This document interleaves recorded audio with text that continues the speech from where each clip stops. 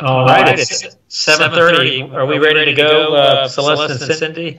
We're live. If we just We're live, wait. so in 45 seconds, Celeste, you should yeah, see if us. we can just wait since we have a new operator we don't usually use. I just want to make sure that everything's smooth. It should. Oh, we've got a smooth operator, Celeste. We are broadcasting. It's just delayed, so. You're a smooth operator. Sometimes. All right. Sorry for the delay.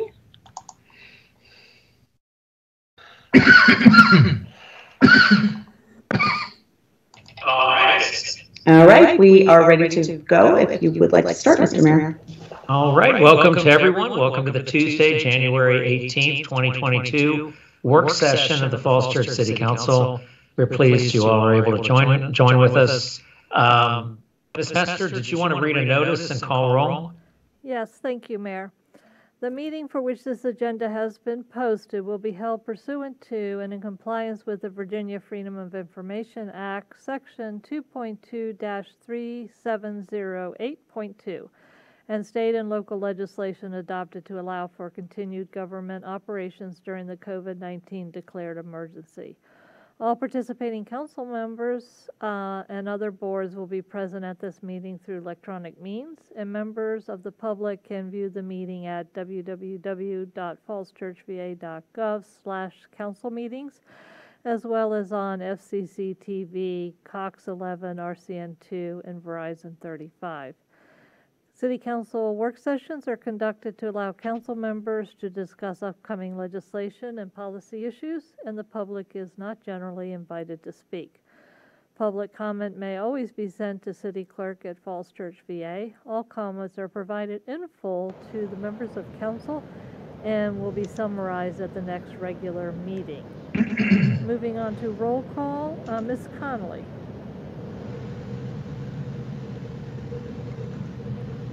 Here. Thank you. Mr. Duncan? Here. Ms. Hardy? Here. Ms. Leon? Here. Ms. Sean Siscott? Here. And Mayor Tarter? Here. Thank you, Mayor. Snyder's here as well. Oh, my apologies. All right, the gang's all here, and welcome to everyone.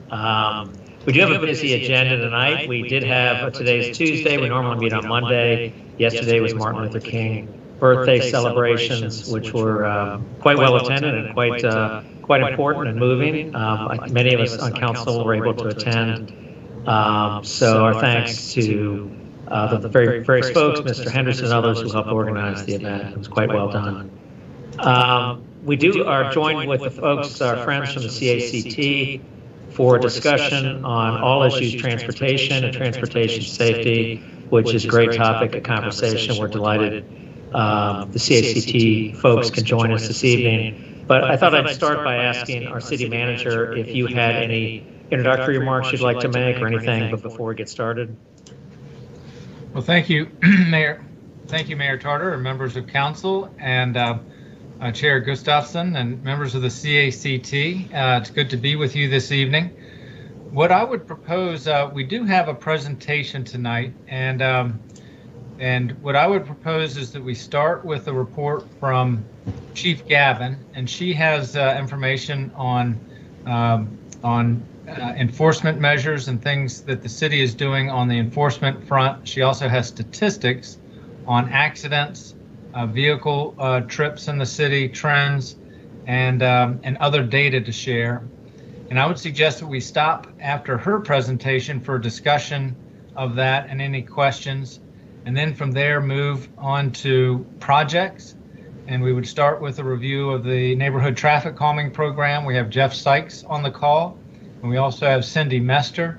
I think we'll allow Cindy to give an overview of status of the NTC projects, and then have a discussion on those.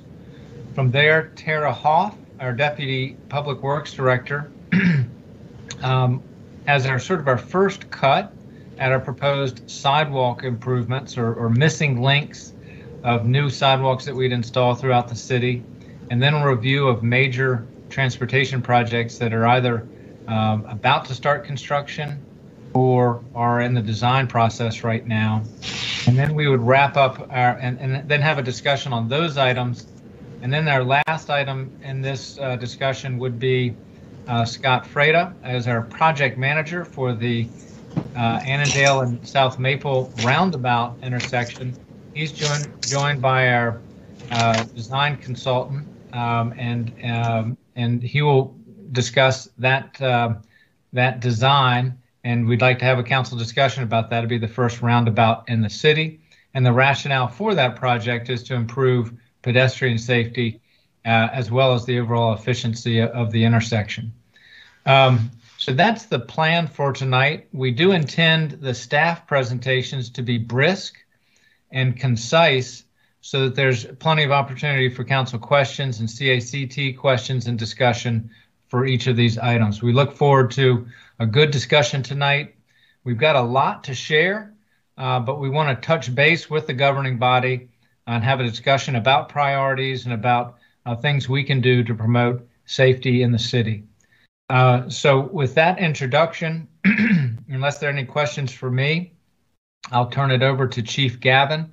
And again, she'll go through information on enforcement and some key statistics. All right, welcome to Chief Gavin and to all on this call this evening. I would just echo Mr. Shields' thoughts of trying to keep things moving. There is an awful lot just on this first item, so a lot to get through, but thank you for joining us. Please, Chief Gavin. Thank you, Council and the CACT. I have going to talk about the police enforcement, but four bullet points I wanted to hit on was police initiatives as it relates to enforcement, the challenges of enforcement today, the overall data that we have, just a snapshot of the city, and then the enforcement tools that we have here in the city. First slide, I want to just talk about the current police initiatives. Assigned enforcement, the way that we get enforcement directed towards us at the police department is we either identify it through needs of the data that we're given or the complaints received from the community. And what we do with those is we assign those to shifts. And with each shift, they're assigned every day what we call our enforcement assignments. And officers go out and they're assigned to a certain area. They're also supposed to get back to the complainant within a week or so of the initial concern. That data is collected in terms of how long they're on the assignment, how many tickets they write on the assignment, and the interaction they have with the community member. And there's a system within our operations division that tracks all of that. As you may have seen or know, that we have also deployed a couple physical assets in the community within the past year or two. And you've probably seen the community cruiser, which is, we call it P11, which has been deployed throughout the community on hotspots where the community members have talked about difficult traffic situations. We probably deployed it every third day. It's moved around a lot. It's not only for traffic, but it also adds as a crime prevention aspect. It's high visibility, and we've got a lot of good feedback from that P11 vehicle being moved throughout the community. We're working with Department of Public Works on message boards, and this is something we have done in the past, but we're going to kick into full gear. The DPW has 2 message boards, as you know, coming into the city. We're going to start putting more traffic safety initiatives and messages on those boards. We have 2 safety speed trailers that one is with the sheriff's office and one with the police department. Much like the solar powered speed signs that you have on Broad or you have on Lincoln, those do work and they're very effective. These are towed and able to put in specific locations for community or residential. And they do forewarn drivers of their speed and actually flash lights at them to slow them down. The other thing we have done of late is we have reallocated our K9 unit to a K9/traffic unit. You probably have seen an increase of enforcement on both the east end and the west end of Broad Street, which is one, of course, the main thoroughfare through the city, and is probably the highest traveled roadway through the city with the most accidents. We've had a lot of good feedback on that. Even this week, I think someone was baking cookies for that person to grab them as they were doing enforcement. But we've had a number of good responses from the community. We've kept it on, for the most part, Broad Street specifically, but we've allocated that person Monday through Friday, mostly during day work hours into the rush hours. We anticipate in spring working with OCOM on a public awareness campaign to do a number of things. May it be utilizing seat belts, avoiding the distracted driving, putting your phone down, those type of things, and then working with school systems to get with the kids. Next slide, if you would. The challenges that you may have already, and you see, for traffic enforcement as of late. The last General Assembly, there were a number of legislative changes that restricted our ability to make certain traffic stops. Most of them were to do with defective equipment, objects hanging, dangling from the rear of your mirrors, tinted windows, loud exhaust. That's probably the one that gets most communities, the loud exhaust. Those were an effort to align with the reform efforts of officers making, improper traffic stops. So there is a decrease probably in traffic stops in some part because of legislative changes, but a lot of it goes back to the COVID impacts. We have staffing issues. We have less traveled roadways. An officer, now, once they make a traffic stop, they have to port all of the data that they get in a traffic stop to a database that we collect for the Virginia Community Data Act. And as you all know, during the General Assembly, that act was developed based on ensuring that all traffic stops were fair and impartial, and the treatment of all people was monitored by the public. So the other things that have affected our staffing levels is, we often talk about these photo enforcement programs, and they are excellent. I mean, we were probably the first in the state to get a comprehensive contract for red light and stop arm, and many people wrote on our contract because of the way that it was designed. But those programs do take an officer off the street because they are heavy. We have a lot of cars that go through those intersections, and with each car that is considered a violation, it has to be viewed independently, individually by an officer. So that does take an officer off the street. Other legislative barriers that we haven't gotten into great detail with, but we look forward to grinding out this legislative General Assembly, is the speed cameras. The speed cameras have significant limitations in Virginia. You can only have a speed camera in a construction zone on a highway, and you can only have a speed camera in a school zone during a very short period of time during drop-off and then pickup.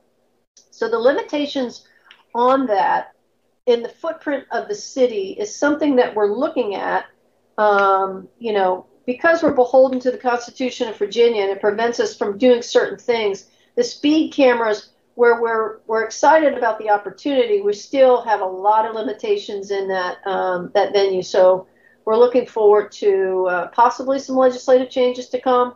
And also, we're working with one of the vendors to kind of do an audit of the city to see what would be possibly the best location for those. But we can get into that later. So if we go to the next slide, I'm going to get into the data right now. So we do. I'm sorry, Chief, to interrupt you. We do have a hand up, and I don't know if it was relevant to something you were just saying, but I'm trying to find out who that person was. Let me just see if I can Hi, this is Jess Hagenbart. I'm a member of the CACT. Yes, hello. Thank you. I just had a question about what Chief Gavin was talking about with the speed cameras in school zones, and I was wondering if they had if you understood what the definition of the school zone is, because I've heard different definitions. One definition I've heard is like 100 meters within the school, but then other definitions I've seen are like a broader area around the school. Do you are you aware of what that definition is in this case? We were talking about that this week with DPW. There is some specific parameters around that, and the engineers are looking at that because what we think is a school zone may be different here in the city because like Meridian High School has been set back from Haycock so far. That may not be a school zone anymore. So specifically, obviously, Oak Street would be a good one. The preschool, Dusty Thackeray might be a good one. St. James may be one. But there is specific space where something we have to drill down on, but I don't have the specifics for you tonight. But we were talking about, we having this vendor come out and do that specific audit based on the definitions and the changes that we've had in our footprint. So, Thank you. That wasn't much help, but no, if you're looking at it though, I appreciate it.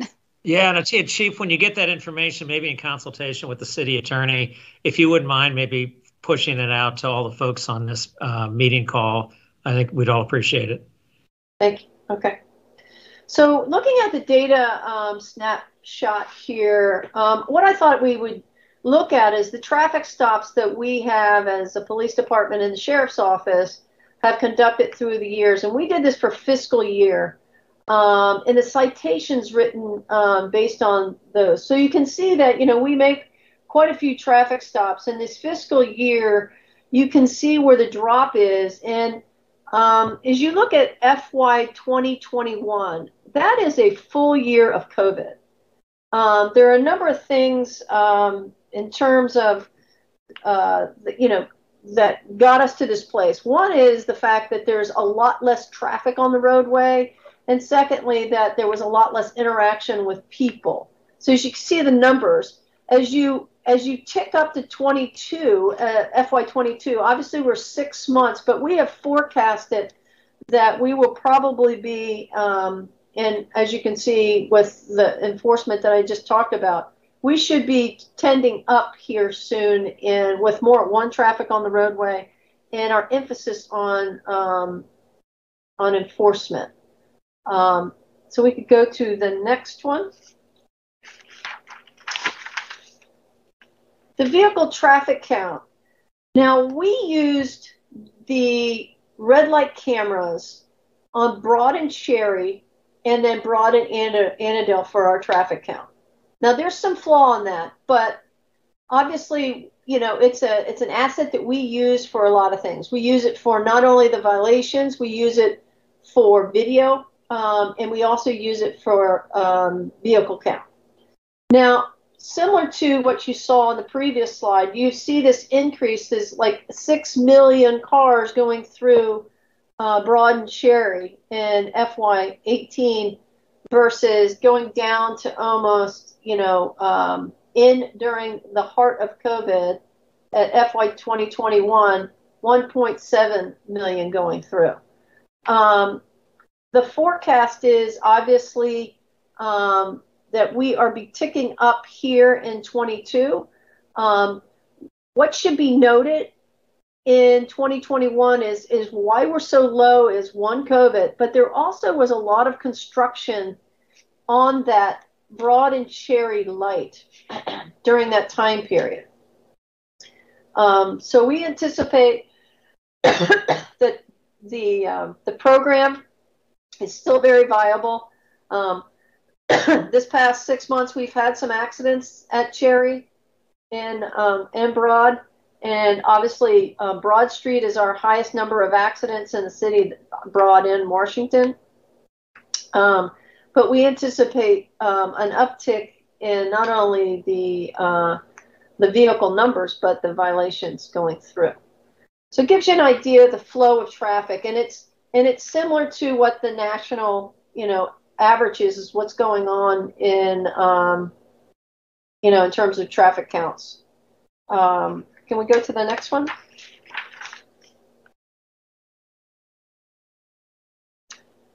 So the traffic-related accidents related to injuries versus traffic volume. This one's very disturbing, and I think you probably got a memo from me early in the week describing to the officers and yourselves about the reduction of miles traveled by the United States motoring community. And it's like 13% down in terms of the decrease of miles traveled, but yet at the same time, our fatalities are up a significant amount.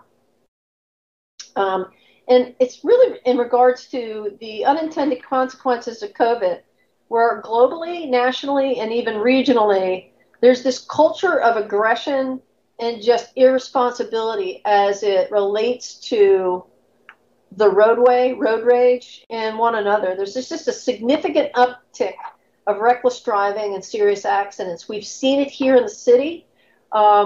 We've had a couple of very serious DUI accidents on midnights. We're very fortunate that no one was killed, but people having accidents at like 70 miles an hour, careening into parked cars in traffic, and we've experienced that here in the city on Broad Street. So,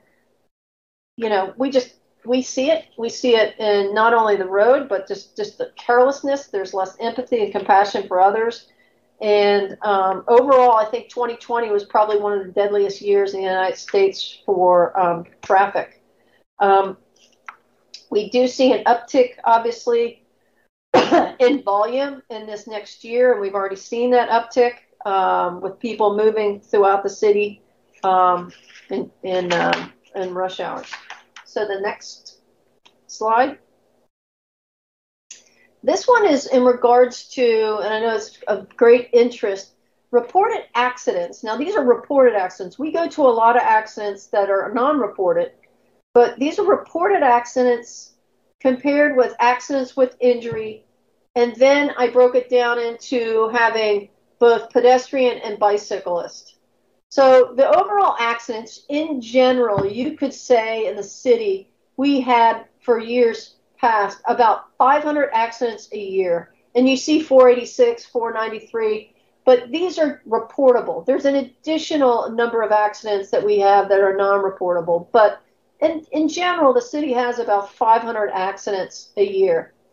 On average, we have about 45 accidents with injury out of those 500.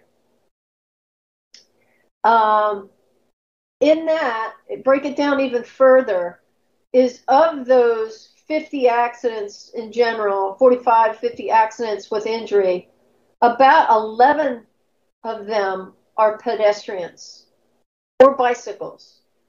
Most of our bicycle accidents are at the crossroad of a bike trail and our 7 crossings. Now, there are some that have been at intersections. We had one that was fairly significant at Cherry and Broad just a couple months ago. But most of our accidents with cyclists are trying to the crossroads between cyclists and bicycles at the W&O&D trail. Okay. The next one. Photo enforcement tools. So as you know, we have the red light cameras. They're invaluable. They help us with enforcement.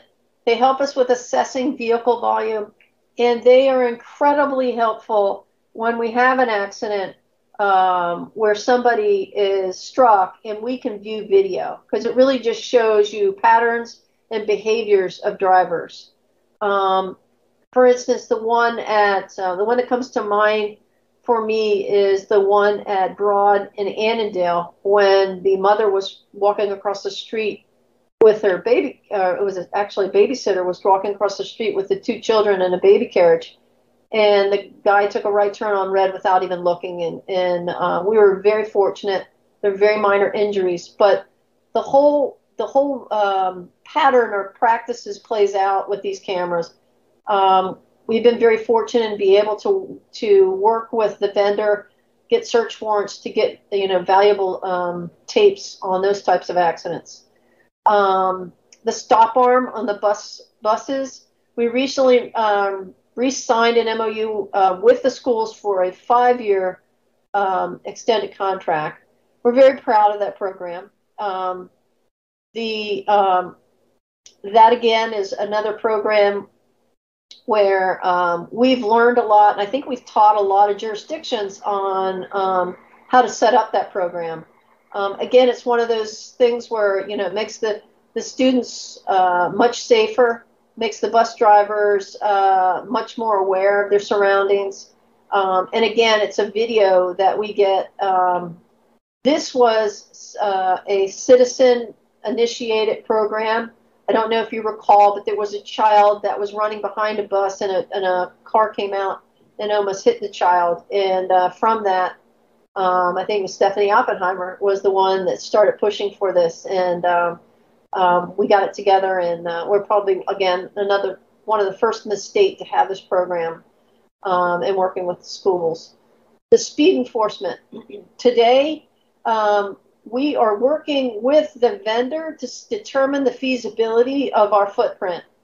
Much like the CACT member had asked, we're trying to define our school zones. Being that our school footprints have moved back from Haycock, we're determining which is the zone and which ones are not. As Cindy has indicated before with us, is that there are legislative challenges, making sure that maybe we can open up some of the opportunities for keeping the speed cameras, much like DC has, where they can do it all hours of the day in many different places. And then we need to also think about how we deploy the equipment and use our human resources in terms of costs. These programs are not turnkey in the sense that they do expend a lot of human resources. I mean, for every 1,000 violations that are sent to us, we look over each one of them. There's probably about 300 to 400 violations that are actually go through the system. And of that, there's probably 25 to 30 of them that actually go to court. So that's an officer that's looking at each one in a time period of, I think it's like 7 to 10 days. And then they have to keep on this very rigid schedule. So, it's a great hybrid of resources, both human resources, the technical resources. I think that the community, including the residents, have been a big part of initiating this. We look forward to the feedback from you all in the CACT as to how we can, do things better and or deploy more resources out on the street to make it safer. That's all I have. All right, thank you, Chief. Let's defer to our friends on the CACT. Dave and company, do you all, first off, thank you all for joining us and the great work you guys do. This is becoming one of the most active and most important bodies here in the city, with so much emphasis on pedestrian safety, routes to school safety and the like. So we appreciate all the fine work you all do. But I'll just turn it over to you all and your board. Do you all have questions or comments on what we've heard so far? Sure. Thank you for inviting us, Mayor Tarter. I really appreciate it. And thank you, Chief Gavin, for that great presentation. We know your department is having to do more with less and under greater stress from kind of the situation out on the roads. And we're very interested in doing whatever we can to work with the city staff, city council, and the police department to help improve safety for pedestrians and cyclists, especially since they're the least protected of our users out in the community. and also traffic safety as well. I see Art Agan, one of our members, has his hand up. So go ahead, Art. Thanks, Dave. I had a couple questions around the cameras, of course. The first one, you mentioned the red light cameras. I didn't know that they were also used for these other purposes of tracking and video. Have we looked at, where are we on expanding that so that even if they're not hires where we think there are red light runnings, that we can take advantage of them for this tracking and video? The three places that came to mind immediately was Broad and Haycock, and I'm wondering if Fairfax already has something. Broad and West, with all the construction and everything going on with Founders Row, we're expecting to have some increase. And the other one that we are very interested in, because two of us live near it, but we don't think gets enough attention, and that is Broad and Lincoln, or Great Falls and Lincoln, I'm sorry. And I'm wondering, how far can these cameras see? So would a Great Falls and Lincoln camera be able to provide video for the WNOD crossing that's on Great Falls? Okay, good question. The video for us is used to investigate, one, the violation itself, and or if we have something where there is a violation or a type of accident in and around the area, we as a police department in our investigation have to do a search warrant to get the information from that camera for that time period. So it's not like we can do any casual surveillance with those, because we can't. It's specific to the violation, but we do use that. We have had accidents that are beyond the intersection, and what we're trying to do is trying to find, the pattern for which the person was driving, where they were driving. But it's the video capacity is only for the incident itself and or search warrant that we would use to kind of capture that. As far as, yes, the expansion of the program, we have talked about that. We work with the Department of Public Works. There is an engineering piece to this where we have to have a VDOT study, and I'm not completely up on the VDOT study as to. I know there was something in the legislation to waive that, but there have been some thoughts of Annandale and Maple. That was a high accident area. There was Washington and Annandale. Broad and Haycock would be somewhat difficult because a lot of that is Fairfax County. Broad and West would certainly be a great location, and I understand, Great Falls and Lincoln as well. But I will get with Zach Bradley and talk with the traffic engineers about the possibility of expansion. All right. What we do know is the most accidents we have are on Broad and or Washington. Yeah, so I actually have two more questions. One is, you mentioned that an officer is required to review the speed and the red light camera offenses. So my first question is, do you need an officer to review them to reject them? It sounds like 70% of the reviews do not result in violations. So could a non-officer review them and identify those that need to go to an officer for a violation so that their time is more effectively used? And the second, related to video again, is, have we had any discussions around participating in doorbell camera programs? I know those can be controversial. Yes, okay. As it goes to the legislation, it has to be a sworn active officer that views each and every violation. It cannot be like, I can't put my parking enforcement people on it, or some intern that looks at them, but it has to be a sworn police officer, basically because they have to swear in court that they attest to a violation. As far as doorbell camera programs, we haven't done that in terms of I can't say we haven't done it as far as traffic. We have requested doorbell ring type information more for criminal events. But if we have a traffic incident and we're looking for casual surveillance, we have asked the community and actually done a door-to-door knocks to see if people had cameras in on an intersection. Do we have a systematic way of doing that? We have not engaged in that. But there are programs out there that do that. They have software programs and lots of modules out there, and people selling lots of things to help coordinate that. But that is an option. Thank you. Thank you. Other questions or comments? Dave, looks like you've got one.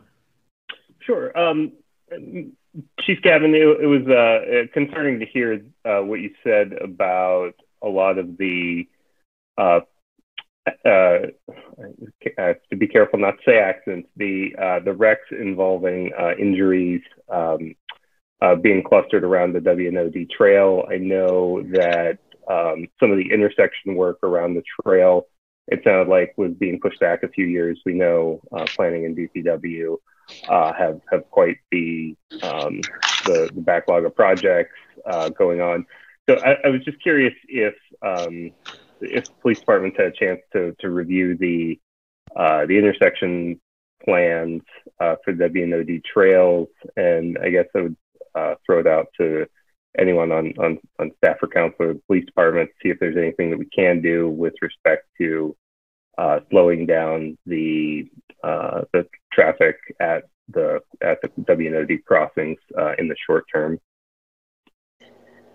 Yeah, the W&OD trail in the city, as you know, comes to a head with each intersection, whereas in other jurisdictions either goes under, over, or there's a different type of culture of stop. In the city, there are, obviously some challenges. I think we haven't been had enough time with the dual trail benefit to see how that affects our accidents. We do track all the accidents in and around the W&OD as it relates to cars and bicycles or cars and pedestrians. We work pretty closely with DPW when we do have these accidents. We send the accident up to the traffic engineers to ensure that they're looking at it as a design perspective. We're looking at it as an enforcement perspective. In the spring, typically, we get out there and try and reinforce the stop signs that are on the W&OD for the cyclists to stop. That works for a short period of time. As you may or may not know, there's a lot of the cyclists that are commuting, and they roll through those stops oftentimes. It's 7 different crossings. I dare say about 3 of them are difficult. I think the benefits are going to be the dual trail and the bridge that we have over Lee Highway. But we will continue to look at that. We will continue to work with DPW and the engineers to kind of study it. And we do welcome your input as to what you think would work. I know that I tried to put signs up on the W&OD years ago, and that was, they didn't think that was too favorable. So they took those down. But we were trying to kind of get people to slow down and putting our officers on bicycles and our motors to go out and patrol the trails is the best we've had so far. All right, thank you. Other comments or questions for the chief? Ms. Hardy? I was going to defer to anyone else in the CACT. Are you all done? Okay. Thank you. Thank you, Chief. Going back on the W&OD, so one thing I think that might actually be helping some of the behavior changes is that new intersection near Founders Row, because we're asking bicyclists to stop and use the ped head essentially. That might be at least trying to change the behavior that these crossings do require people to stop, and hopefully bicyclists don't zoom by. Maybe that'll help with the other intersections as well. I did want to start kind of at the beginning. So I wanted to really thank the chief for kind of that strong leadership message you sent out. I think City Council had a chance to see that message. I really appreciate that tone, setting the tone, I think, starts from the top about how we're going to step up enforcement, and pedestrian safety is important to the community. So I appreciate that. Also, all the efforts around enforcement and creatively using parked cruisers. I think you mentioned that there's one parked cruiser that we're using. Is there a reason why we can't do more? Because I've heard the same feedback that people love seeing them. It actually helps people slow down. Is there a reason why we can't park more cruisers around town? There are probably times when we could. There are other times that the rotation of the cruisers wouldn't allow for us to, to do that. But we can explore that and actually have the sheriff's office to see if they can do the same. But we'll see if we can add a cruiser. Yeah, if they're not in use, I think it's a great way because I have seen it pretty effective around town. Okay. To echo what I heard from the CACT, I fully support kind of expanding our current red light cameras as well as the speed camera program. I think where we can automate, obviously we can't have officers everywhere around town. I think while there are some challenges in defining the school zones and resources to get it started, I think it is an important tool in our toolbox. I did want to then pause on the data. So the accident trend data is clearly going the wrong way. I think nobody likes to see that we're having more accidents and then more interactions with pedestrians and bicyclists. And obviously, I don't think correlation equals causation. And some of it, I think, has to do with the COVID trends with more people speeding and being more reckless. But I am concerned that it is correlated with the drop in enforcement. And I know some of it's due to the fact that there's some legislative changes. But what can we do to reverse this trend beyond the kind of actions that we've talked about to date? Well, I will say that, obviously you have my message that, we need to step up enforcement, and it's everybody's responsibility to do that. We have taken that canine position, like I said, and made it a canine/traffic position. We used to have just a solo traffic position. We used to be able to get officers out on the motorcycles as well, but because of staffing, we've not been able to dedicate them completely. The dedicated traffic is really important in all communities. And most communities do have some type of traffic division or section where they hone in on traffic safety in the community. They do that for, obviously for, to slow the speeding, take all the accidents. They become the experts in the field. They also are ones that we can supplement for special events and things. So actually having more officers and getting them dedicated to traffic would be something that I will probably be putting in for in the budget season. We will be deploying, like I said, the vehicles, and as we can, we'll put more out there. We work shoulder to shoulder with the sheriff's office. They're more than willing to go out there and write traffic. The problem with us is we're with the radio traffic, we can only do so much with the time allowed between calls for service. There's sometimes they can't do any traffic because they're going from call to call to call. And in those times, those are the times when, people likely could get in accidents and things like that. I will say where, as you can see with the data, where enforcement went down, DUIs did not. So public safety threats were still the key component and priority, and a lot of those are on midnights. And that's my, hats off to a couple of the officers on midnights that keep that as their priority. And are recognized each year by Washington Regional Alcohol Program for their efforts. But I would say designated officers. If we need in a community like this, because we are the center hub of the nation's capital, we need dedicated officers to traffic, and I can't do that with my staffing on calls for service. Okay. Thank you. I think clearly we can't ticket our way out of this, but you certainly have my support to increase staffing to kind of focus on this priority, because I do think it is probably the top priority that we hear from the community. So thank you. We'll keep that in mind for the budget. All right, Mr. Snyder.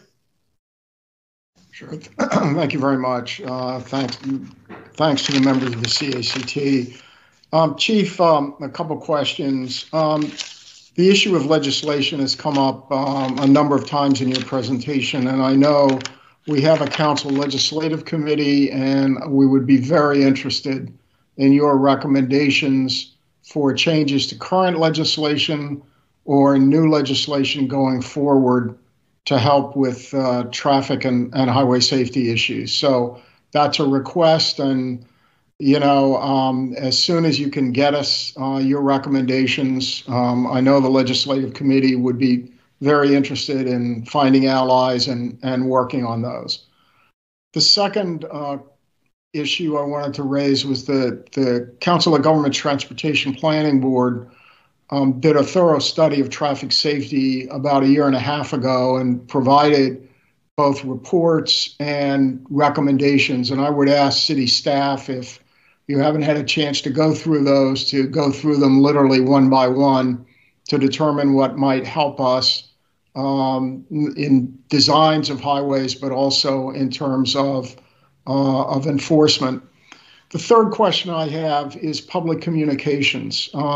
You mentioned the signboards, but are there other jurisdictions, Chief, that have done a good job of communicating not only to their own citizens, but drivers passing through, that you're expected to comply with our laws, and if you don't, you're going to get caught? I mean, I don't know what the current communication theories are these days, but I think there's a major role for communicating. It seems obvious in some cases, and yet it's not, based upon behavior. What are the best sort of driving behaviors for everyone sharing the road? And finally, the bike path and highway and road intersections. It seems to me the most obvious thing would be for us to just, since we're not able to stop the bicyclists, we should make those four-way stops and at least improve the likelihood of something like that not happening. And in fact, when I approach the bike path, I stop every time and hope the driver behind me doesn't rear end me, because there is no official stop sign there. But I know, based upon the sightlines, to be really sure that there's nobody in that bike path, you really need to stop. So I guess my question is there anything in legislation that prevents us from making every one of those bike path and road intersections four-way stops? I'll go back to number one. The legislative committee, I do believe there are safety components that were forwarded in the last General Assembly about inspection and safety type items, the loud muffler, making those back a primary offense. The tinted windows not as much, and some of the others, but some of the safety components of vehicles I think is important. As far as COG, I will need to have to reflect on that report to kind of get back to you on that. As far as public communications, I think we can do a much better job in terms of coordinating our enthusiastic young officers that are out there doing traffic enforcement. I think they can make it fun. I think they can make it interesting. But I also believe that using the message boards, but nothing speaks louder than those blue lights as you enter the city. And if every morning as I come in around 8:30 to 9 o'clock and I see those blue lights on Broad, it's very interesting to see the pattern of traffic slow down immensely. So that is probably the best message out there, is the high visibility of enforcement on the roadway. The other thing that I think the other communities around us, some of them have it, some of them don't, but some have called us to get the residential enforcement enhanced penalty that is under the speed limit signs. That is a great asset. As far as the bike path intersections, again, I get back with DPW and traffic engineering on, can we make those a four-way stop? I would say, yeah, not only making possibly a four-way stop, but even in some of these intersections, like with the red light, where there's high pedestrian traffic, is to make it a no right turn on red.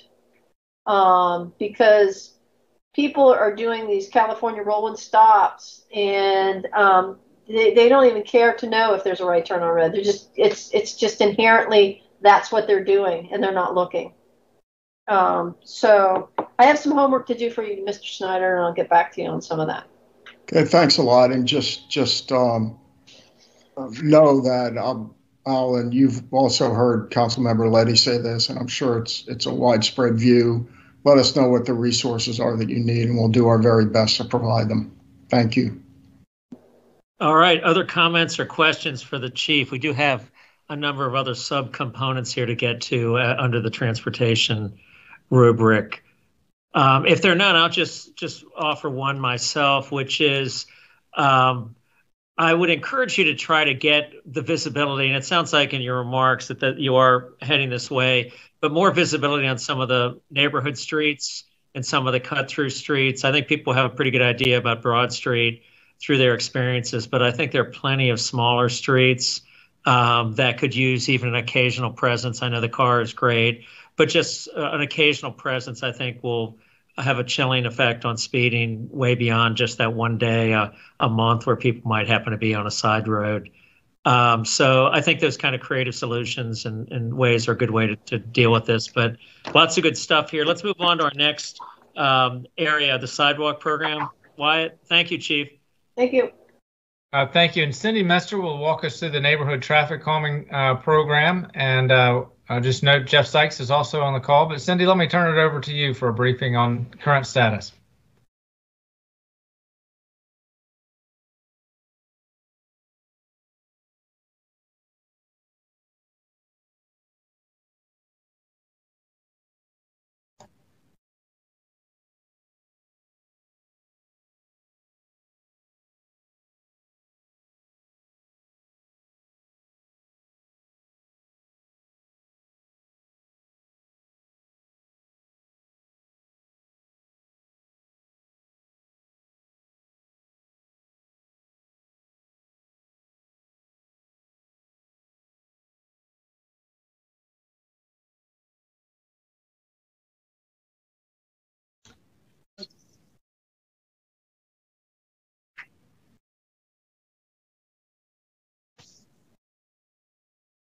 We had some stormwater ponding issues to work through. The feedback from the community took a while to get there. COVID delayed us with the community engagement, but the feedback we're getting with the revised plan with a lot of community input is very positive.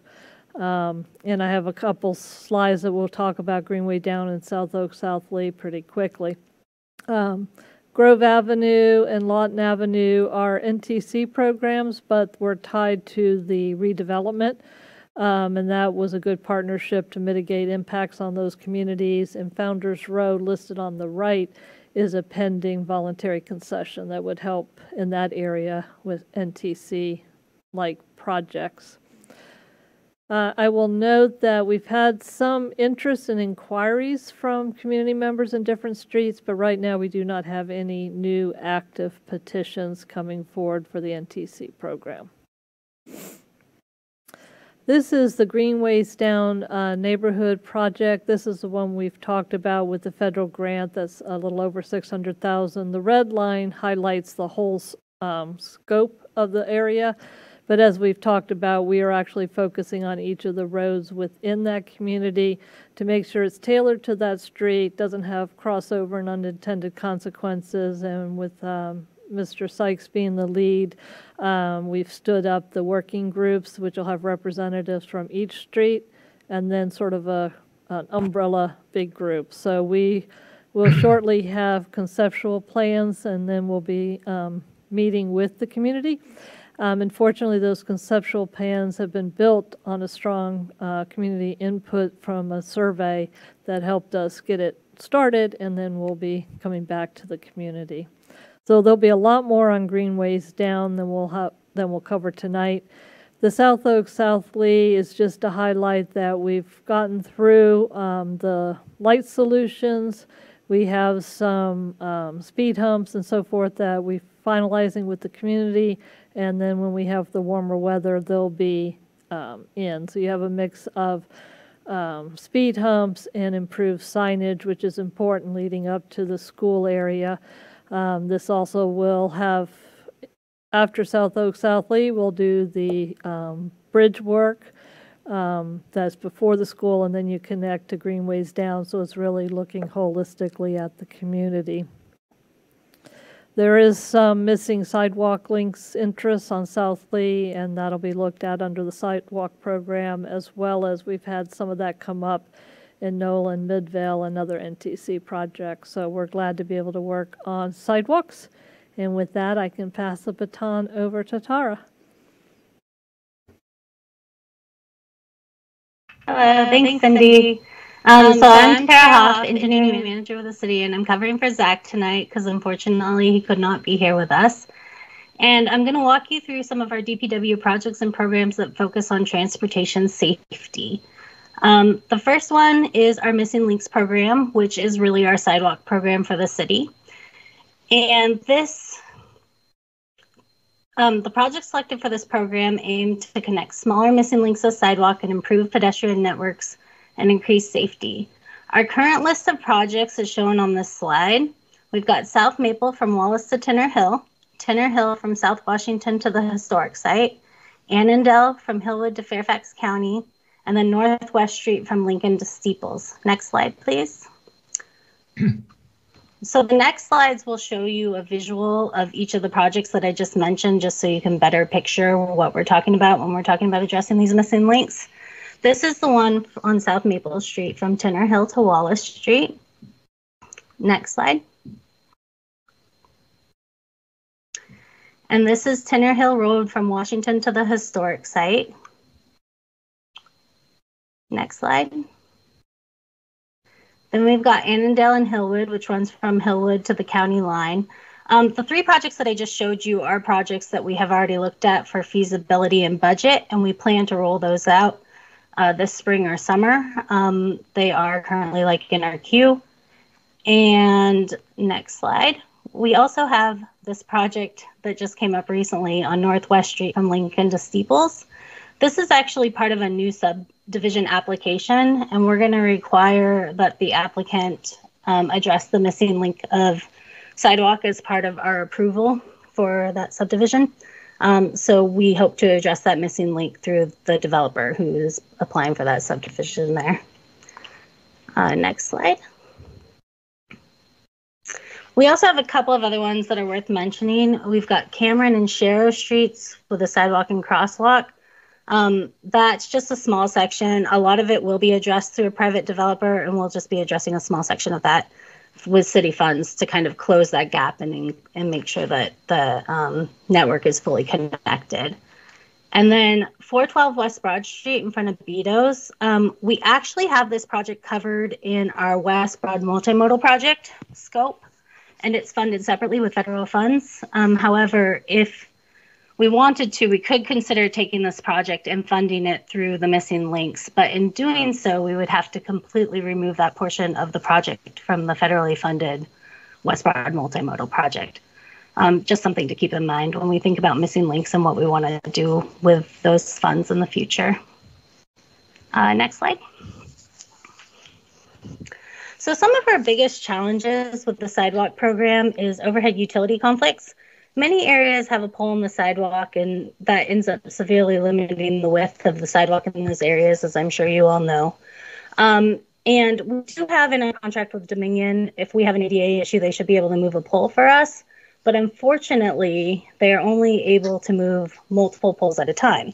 And this has created, a lot of challenges, I suppose, in terms of how we're going to address some of these smaller missing link projects.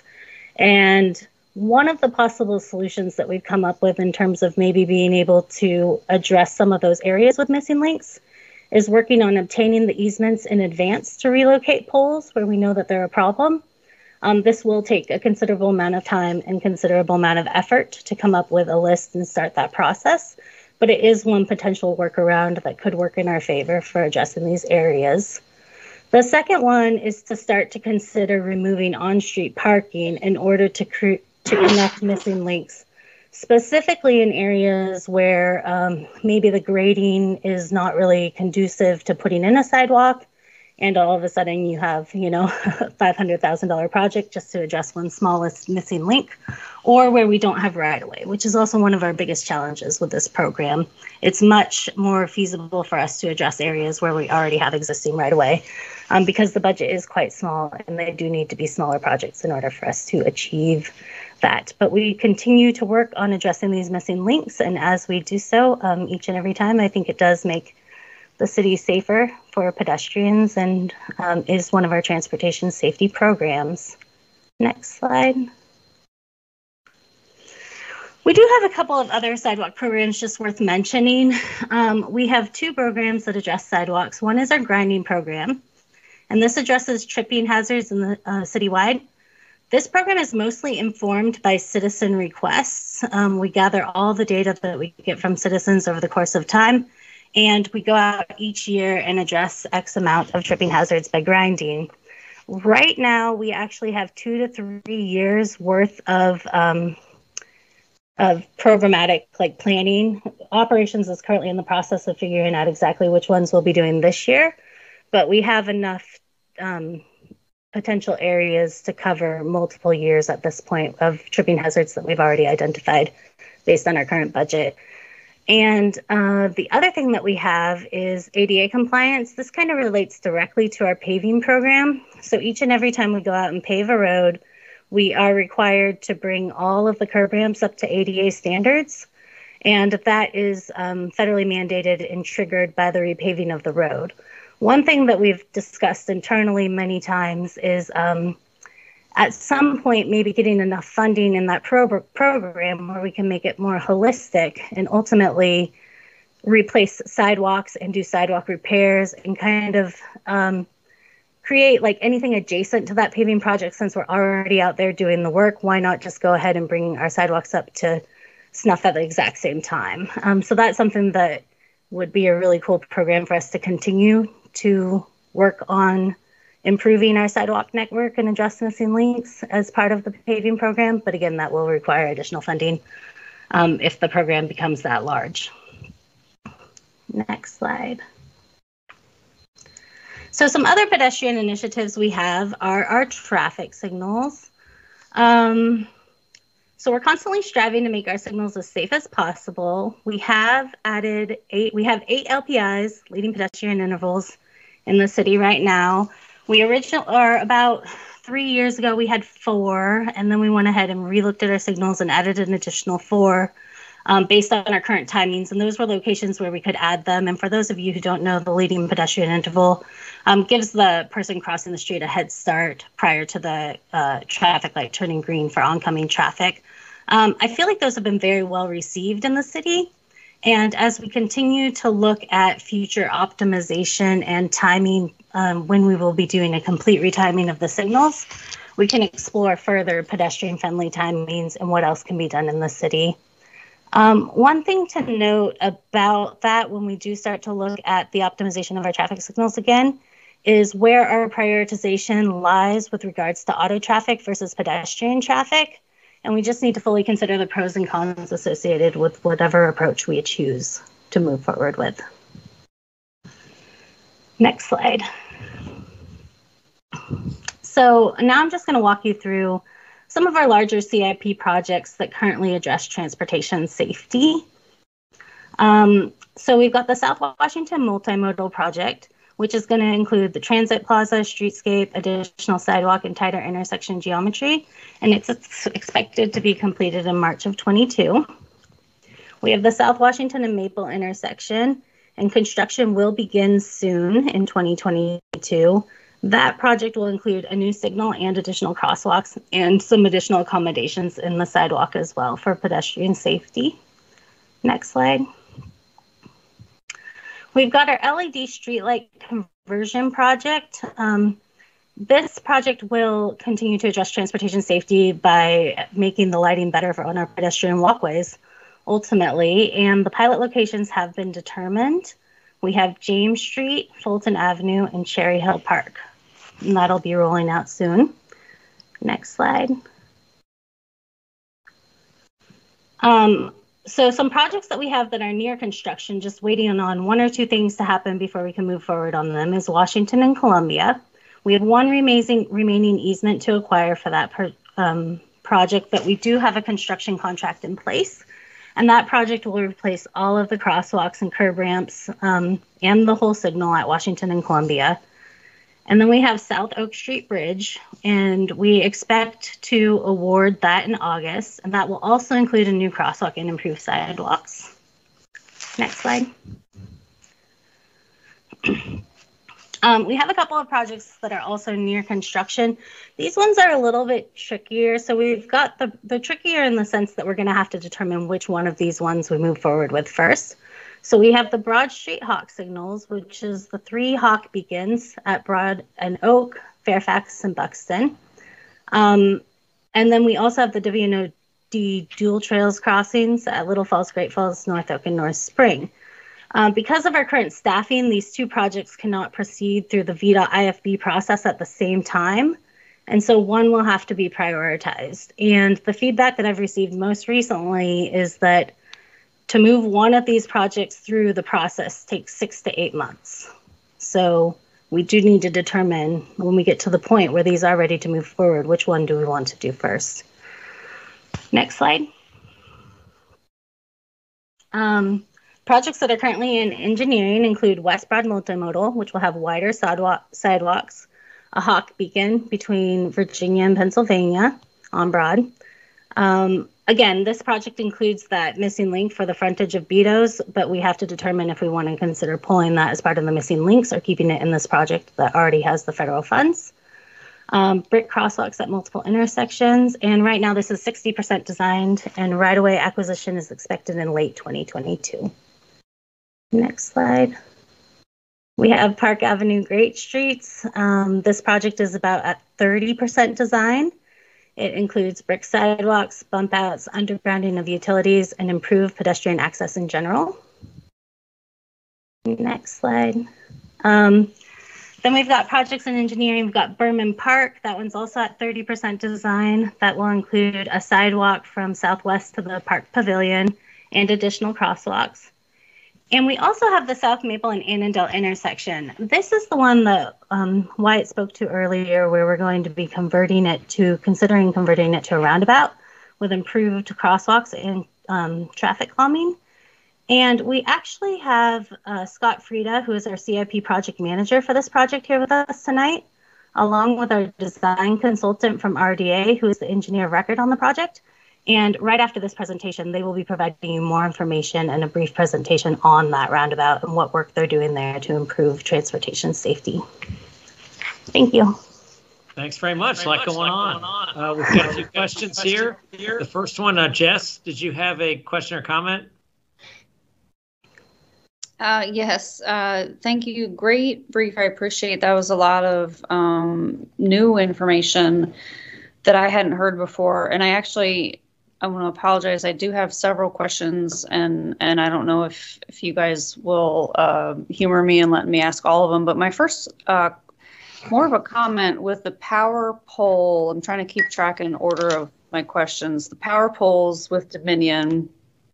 I think I heard you say that they don't want to just only address one at a time. And my response to that is, I'm pretty sure between me and my CACT comrades, we could probably come up with a dozen power pole issues like off the top of our head in 5 minutes. So if we could help with that, we would be happy to. Is that something that you would be amenable to receiving from us if we could give you a list of power pole and those guide wire issues with sidewalks? Would that be helpful to you? Yeah, I think having an inventory of that information would definitely be helpful. One of the biggest issues that we've ran into in the past is also we need to have a location to put the pole. And so once we move it, where are we going to put it? And that's kind of what I was speaking to earlier about finding, acquiring some easements in advance as well as to where we're going to put these when we move them. But yeah, no, I would appreciate that for sure. Okay, yeah, I think I'll get with my comrades offline about how we can help with that. And we won't necessarily be able to answer the where to put them question, but we definitely have a lot of them identified. As far as I heard you kind of alluding to, so I know we had a lot of missing links that we're trying to fill in, and we have some additional ones that we included in the memorandum that we provided. I think I speak for all of my comrades on the CACT that with sidewalks, we would really like to be able to see that everything is kind of coming up to modern day standards.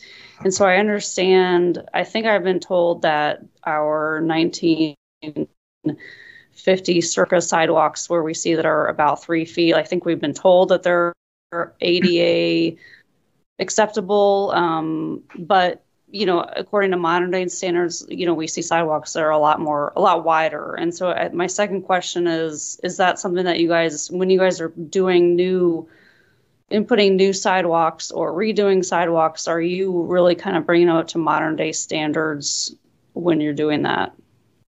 Yes. So new projects, we're always making wider sidewalks. We're continuing to make them as wide as I believe that it's at least 5 feet. But with the older sidewalks that we're kind of retrofitting in, it's kind of a balance between how much that project is going to cost and what we can do with the money that we have to make that connection. We would always prefer to put in a wider sidewalk, but sometimes there's right-of-way constraints and some other things that just don't allow us to do it. So we have to kind of determine, are we going to put in the sidewalk, or are we going to wait 6 or 7 years till a project comes along that can actually fund a wider sidewalk? But we definitely are working to move everything in a direction where we have much wider sidewalks for the city. Thank you. And I understand I see a lot of hands up. Last question for me for now is along that same lines with bringing things up to standards.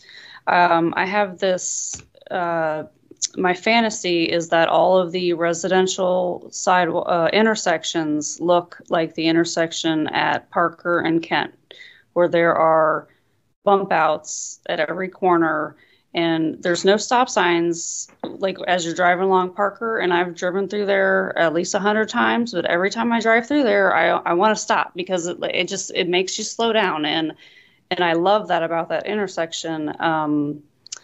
Because I really want to see drivers drive slowly through our residential streets, right?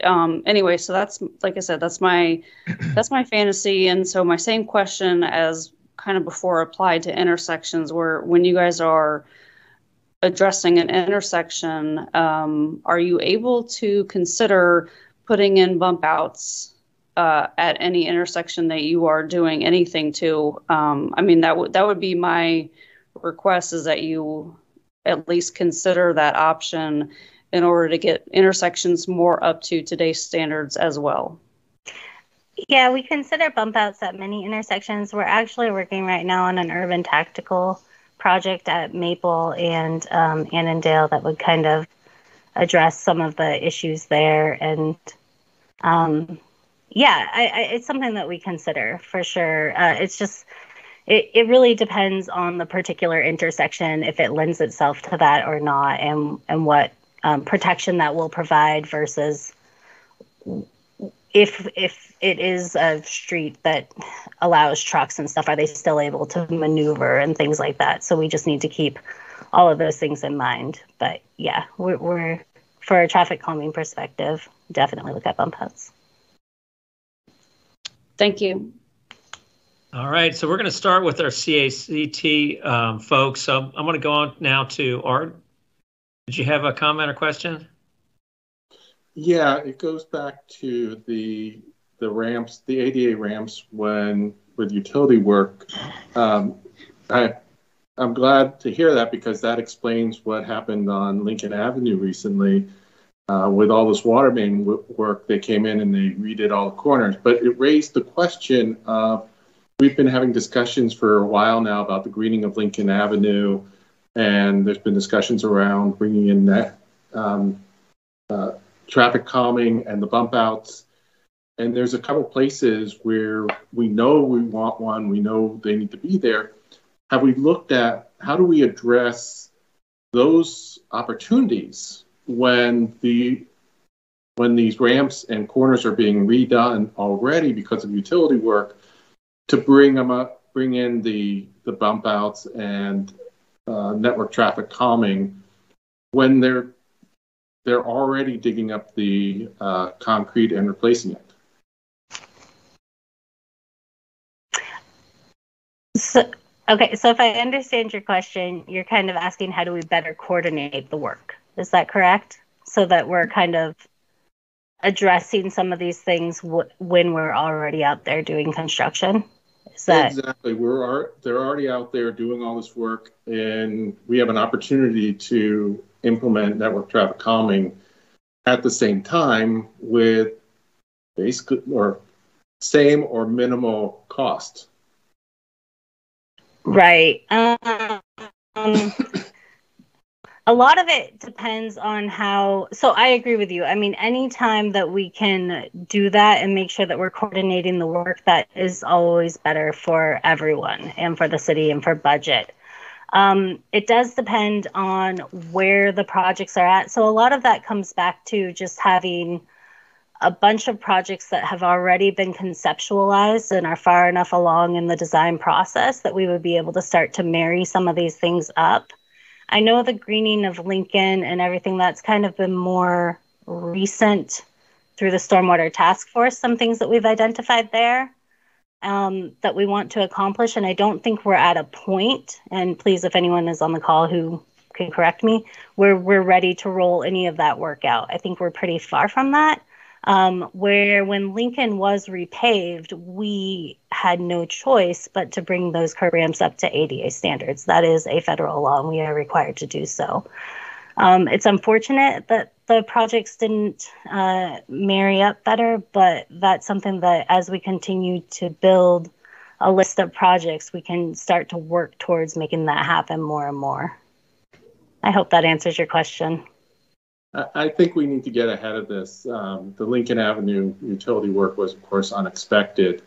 And so when those opportunities come up, I think we need the opportunity to jump in very quickly, make it happen. And I'm assuming the repaving is going to happen in the spring because the utility work is still patchy from the water. Right. Mm-hmm. All right. Ms. Connolly?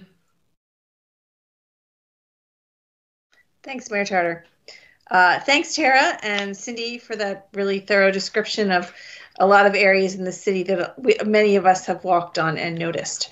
And I'm glad to know there's a plan for them. There's a couple other areas that we've talked about over time that you didn't mention today, and I'm not sure if that means they're not in the queue or there's so many things to talk about. One is the intersection of Lee and Broad. We've talked about that for years, about the need for more ped heads there. Does that fall into this program or a different program? Lee and Broad would fall more, I think, with the pedestrian signals. I know exactly what you're talking about, and we definitely do need more ped heads there. And that would be something that falls into our traffic signals program. Okay. We have taken a look at that. I'll have to circle back with the group and see where that is in the queue, but we are aware of Lee and Broad and the improvements that we need to make there. Okay, that's great. And then this summer and fall, when I was working with the Safe Routes to School group, we identified areas that weren't sidewalks, but are crosswalks that need to be added. Zach and I talked about those. Some of them are on here, some of them aren't. One is across Virginia Avenue near Sharrow. There was another one you mentioned by Sharrow and Cameron where you're adding sidewalk where there's a developer building, but that intersection also there was some restriping that needed to get done. And I just want to make sure that all of those are somewhere in the queue. We definitely have that list. I know exactly what you're talking about. A lot of those will be restriped through our restriping fund, which as long as it doesn't require any concrete work or any sort of curb ramps or sidewalk, that would come out of a different fund altogether. And I do know that we have that list and we're working on it. The one on South Virginia does require ramps. It's a whole new crosswalk. So again, I don't know if that fits under the sidewalk program or another program, but definitely one of those where kids are walking to school and it should be safer. And then you mentioned the handicap access, and I'm just wondering, as we're working on these projects, is there also the safe markings for people who are handicapped or using wheelchairs or strollers to cross the street and not get stuck in spots where sidewalk ends? Is that I just want to make sure that's all part of the program, because that's what we've heard from people as well. Yes, that would definitely be the goal of the program. The federal requirement is when you repave that you must update the curb ramps. So that is what we have to do. And we we end up doing fewer projects sometimes just because that can be a pretty heavy lift for a paving project to update each of those curb ramps. But as far as like missing links and things like that, those are always things that we are looking at. I know that there's a number of areas on Hillwood where you just have a ramp that kind of doesn't go anywhere. We are aware of those, and it's just constantly something that we're continuing with, that missing links. It's so great that we have this missing links program now, because it allows us to start to really look into this and take a deeper dive, but we're still uncovering exactly what that looks like and continuously trying to improve. Yes. So it would also be helpful along with this report to have a map to see where all those missing links are. Yeah. And we have, over the years, we've had different maps, but that would be really helpful. Right. So again, thank you. I've got other little things, but I know there's many other questions and many more miles to go. So I'll pass it on. Thanks. All right. Thank you. All right, Ms. Hiscott. Thank you. I just wanted to be clear, the $300,000 of the sidewalk program that we have already assigned budget-wise, is that what's going to be attributed to these first programs, the South Maple, Tinner Hill, Annandale, Northwest streets? The three, we have about, that takes up, I want to say, I think it's 150. And then what we're doing right now is we're still kind of working through that specifically. I wouldn't say that necessarily will address all three. It definitely addresses the first two. And then we're working on getting additional quotes, and we're hopeful that by February, March timeframe that we will have a complete list that will cover that full 300K. That's a little bit more. These are potential candidates at this point. We know that we're fully funded for the first two, but the rest we do have to take a little bit closer look and continue to get some more quotes. It seems that contractors right now are not very willing to provide quotes because it's the middle of winter. We've been told by all of them that they will be back up and running with quotes by mid-February. So that's when we'll be able to really start to solidify the program and make sure that the list that we're providing matches up with that 300K. So it's still a work in progress, but we're getting closer. Okay, and to the extent that the list extends beyond that 300K, I'm interested in knowing what that is, so that when we're looking at budget, we can make sure we're taking care of what many people have told us their top priority is pedestrian safety, and we want to support the work that you're doing.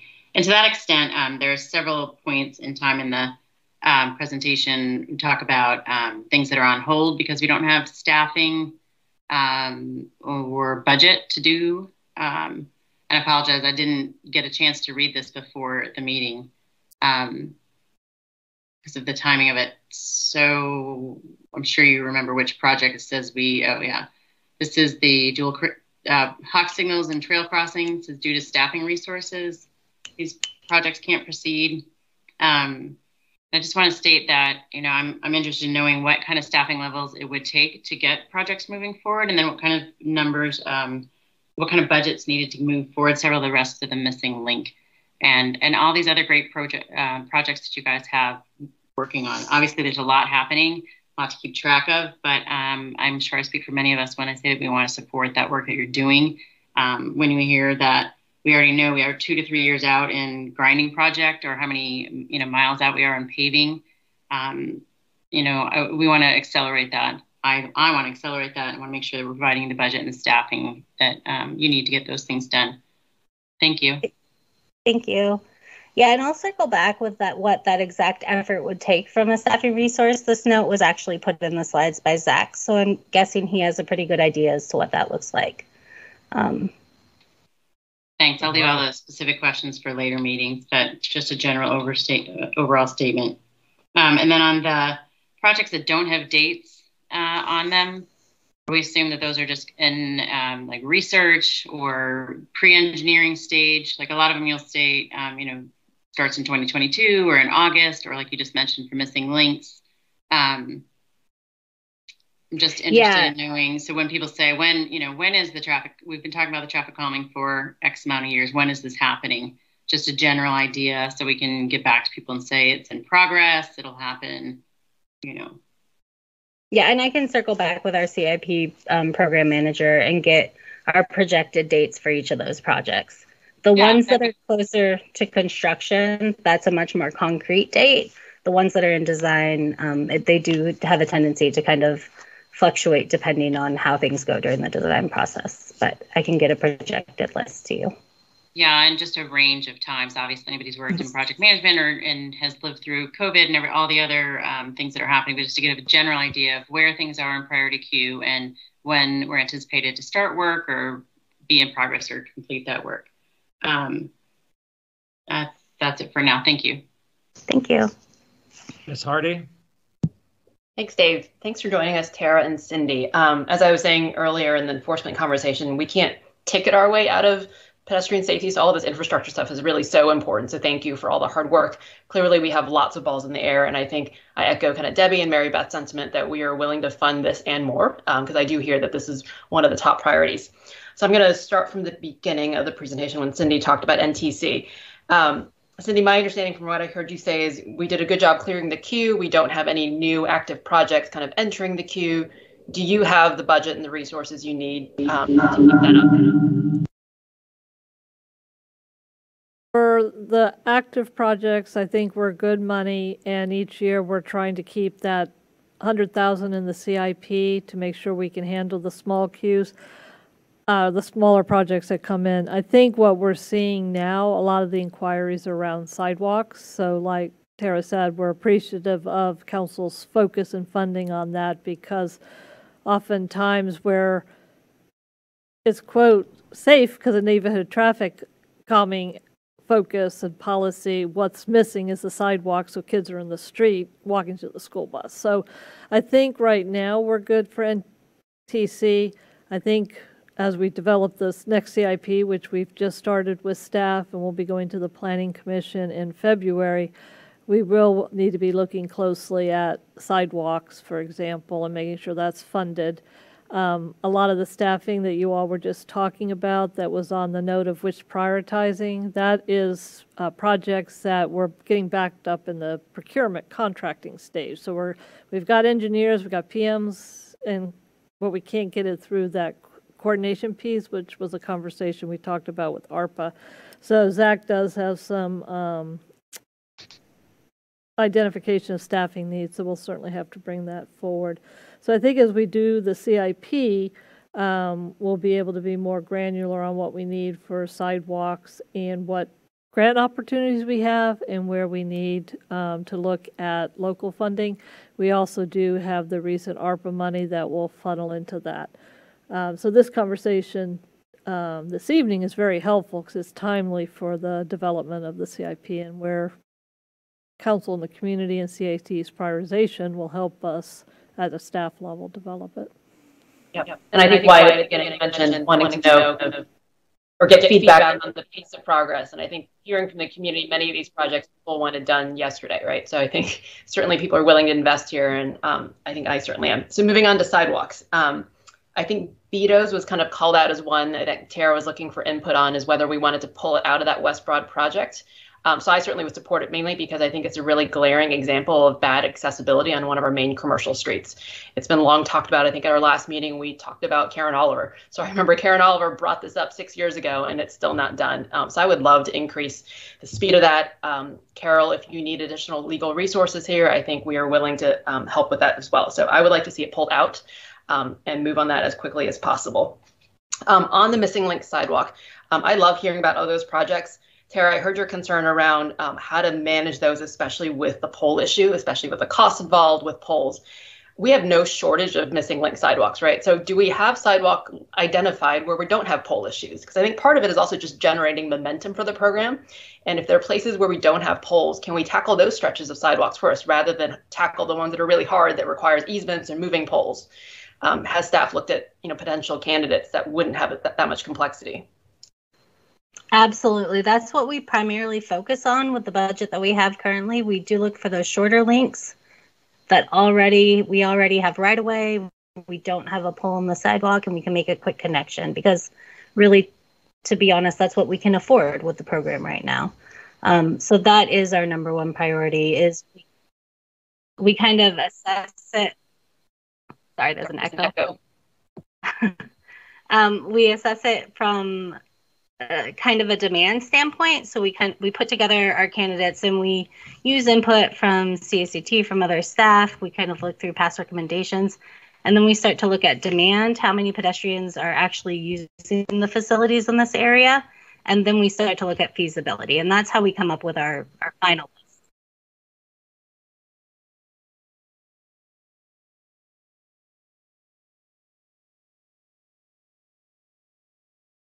That prioritization is really important. And one of the policy pieces that staff would benefit hearing from council on is using the street and the right-of-way for a sidewalk instead of trying to secure easement from a property owner. One, that costs, but two, as Tara said, we own the right-of-way, the street. We can often do that much easier because you don't have to move poles because you're going out in the street. Narrows the street, has some traffic calming effect, but inevitably you're going to lose parking. So there's a trade-off of those prioritizations and balance. So input on that would be welcome. And part of just to be clear, I wanted to make sure everybody understood the franchise agreement with Dominion is one that requires Dominion to move poles for ADA purposes at our request and at their cost. But as Tara said, we have to provide the place where to put it. So we need to provide the easement or the land to do that. And so sometimes moving the sidewalk out in the street is an easier way to do it if there's no easy way. The other piece for why they don't do one pole, I just wanted to make sure, we've experienced this a couple times. It's not that they won't move one pole, but from an engineering standpoint, they can't. They've got to make sure that the power lines are running in a safe, secure manner, and so inevitably that and the transformer equipment requires more than one pole to move. So a lot of it could be solved if we get creatively on how to move around the pole, and that can give you a better sidewalk, it could impact parking. So there's a trade-off similar to intersection work. Is it the pedestrian or the vehicle? So yeah, that's a tricky one, but I would say in general, like this is probably where the CACT can probably help us, because I imagine there are places where it's a case-by-case basis. There are places where we probably have plenty of neighborhood parking, and losing some spaces and prioritizing pedestrians, it's okay. And in other places, maybe there's a business that's really dependent on there. And so it's probably hard to make a cross-board statement that says, oh, we always can, use the right of way and give up parking. So maybe this is a good place that the CACT can help us make that decision, especially if it's unique to that particular sidewalk. That does lead me to the related note on the sidewalk program. It sounds like these are mainly staff-driven, kind of top-down assessments based on where we have the missing links maps and where we might have high pedestrians. I guess at some point, is there room in the program to also think of it as a bottoms-up program like the neighborhood traffic calming, where citizens and neighborhoods can request, hey, I really want a sidewalk on my stretch of the street, similar to NTC, where they request it and they have to get at least 50% of the neighborhood signing on. That might remove some of the stress on staff, because it's something that the neighborhood would support before entering the process. I would love for us to evolve to that model where it's both tops down of city staff driven as well as bottoms up, because I think it removes staff from actually having to make the calls of, hey, this neighbor doesn't want to, doesn't want a sidewalk or doesn't want to lose their parking, it puts it back on the neighborhood before they start the process. And then moving on to the kind of concrete infrastructure changes, Tara, that you talked about, like LPIs. I love all those because I think hopefully these are much easier to do and don't require brand new infrastructure. I think you had proposed a question to us around essentially there's a trade-off in timing, right? Because you either make cars go fast or you make it safer for pedestrians. It probably is very unpopular for me to say, but I am totally okay prioritizing pedestrians. And if it means cars go a little slower on Broad Street, I'm okay with that trade-off. It's probably worth the discussion, but I think we've heard loud and clear that from an equity perspective and just making sure that, again, all modes of transportation are safe for people, that I am totally okay prioritizing pedestrians and making cars go a little slower on Broad Street. On that same vein, I think the chief talked about no right on red at one particular intersection where we had an accident last year. Is that worth exploring at multiple intersections as well? Because I run or walk in the city at least 6 times a week. I've had so many people nearly hit me while I'm in the crosswalk because of that. And so I would love to think where we have kind of high vulnerability intersections and implement kind of no right on red. And then even a more extreme version, which is a fully protected walk signal. So I think we've had citizens propose Broad and Washington could be a really great place where you essentially everyone is red. No one's allowed to move cars at any time, and then pedestrians have first priority. Obviously, it would make cars slow down a bit, but I think it's worth piloting and testing something pretty innovative like that and really get serious about that we really are prioritizing pedestrians here. So to sum up all of this, I think in general, I certainly am fully supportive of all this pedestrian work. You tell us what resources you need. I think our mind's very much focused on this upcoming budget between additional resources through procurement or actual dollars to put concrete on the ground. I would love to see all this work move much faster. So thank you for all the hard work. All right. Mr. Duncan. Thank you, Mr. Mayor. The many fine things that I have seen and heard tonight. I think the finest may be the map that showed that the project over on Tenor Hill is being worked on. Tenor Hill and Maple, Tenor Hill and Wallace. Just yesterday, I was walking with the mayor back from the rally, and we were commenting on how, on that stretch of South Maple, it's just it reflects extremely poorly on us to have, the situation over there be like it is. And, the historic inequities are just so glaring still. And I'm really glad to see that is in particular being addressed. Second, I agree 1,000% with Vice Mayor Hardy on the Betos situation. Since I was on the Transportation Committee 30 some years ago, that's, been a problem, and it just really needs to get addressed. I know it's part of the longer term project, and maybe it'll cost us a little extra money to do it, but it's just not forgivable that somebody in some sort of a mobility device, I don't know what they would do. I mean, you can't drive in the street, if you're in some sort of a scooter or whatever. Anyway, we need to get that taken care of. The only question I had was about the prioritization of the hawk signals. That slide that's, we can do one or the other. Did you mean to say we can do one of the hawk signals, or we can do the hawk signals or the other group of work?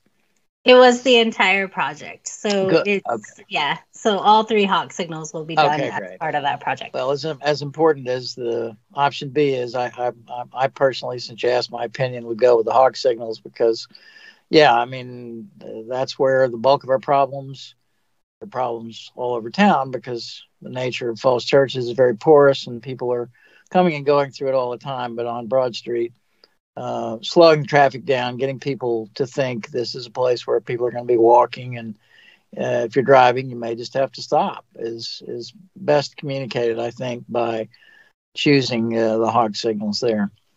Trail crossings are also a problem too. I acknowledge that, and that trail is, a major thoroughfare, so it's not like it's unimportant. But if I had to choose between the two, I'd pick the first. Finally, I've just observed, thank you for everything that you've done. Anybody who thinks that we're not doing enough just needs to sit back and watch this 2-hour tape of us deep diving, and we're not even halfway through yet, as far as I can tell.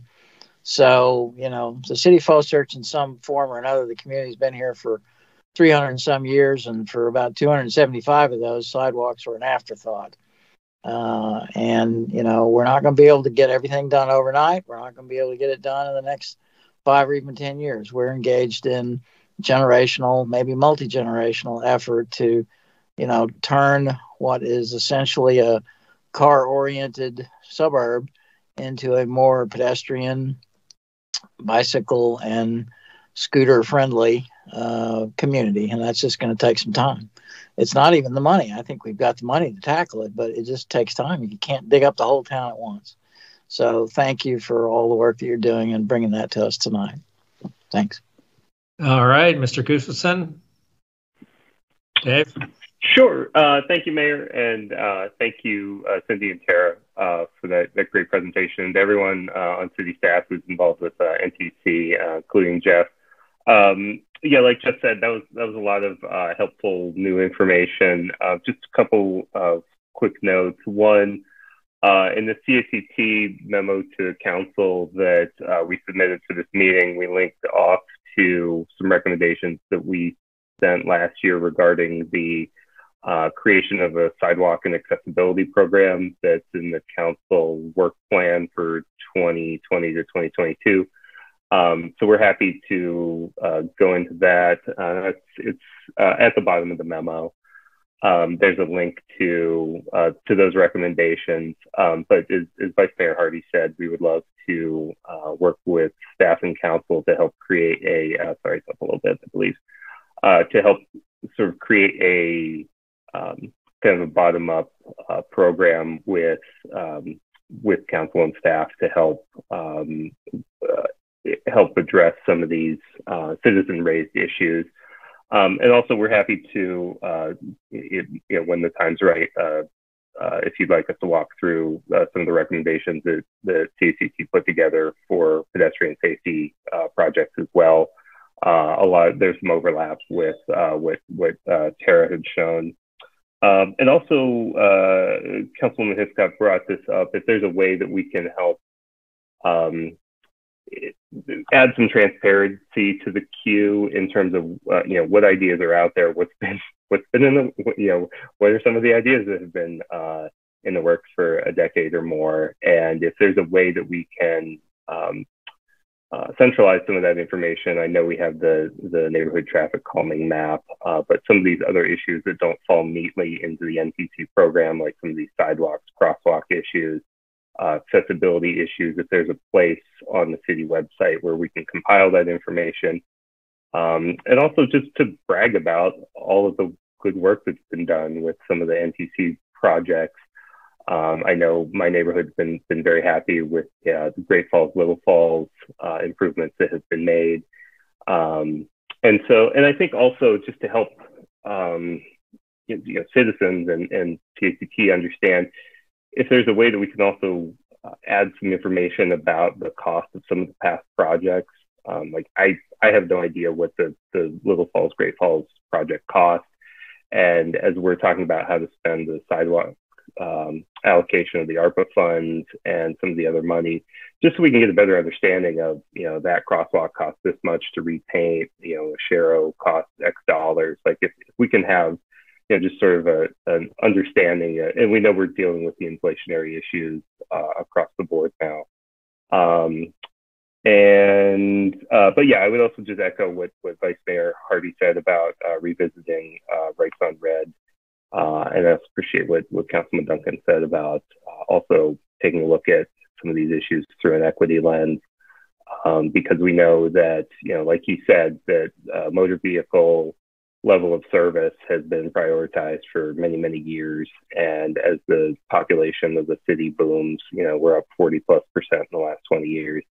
We need to find other ways to get people moving around and ensure that we're doing it safely.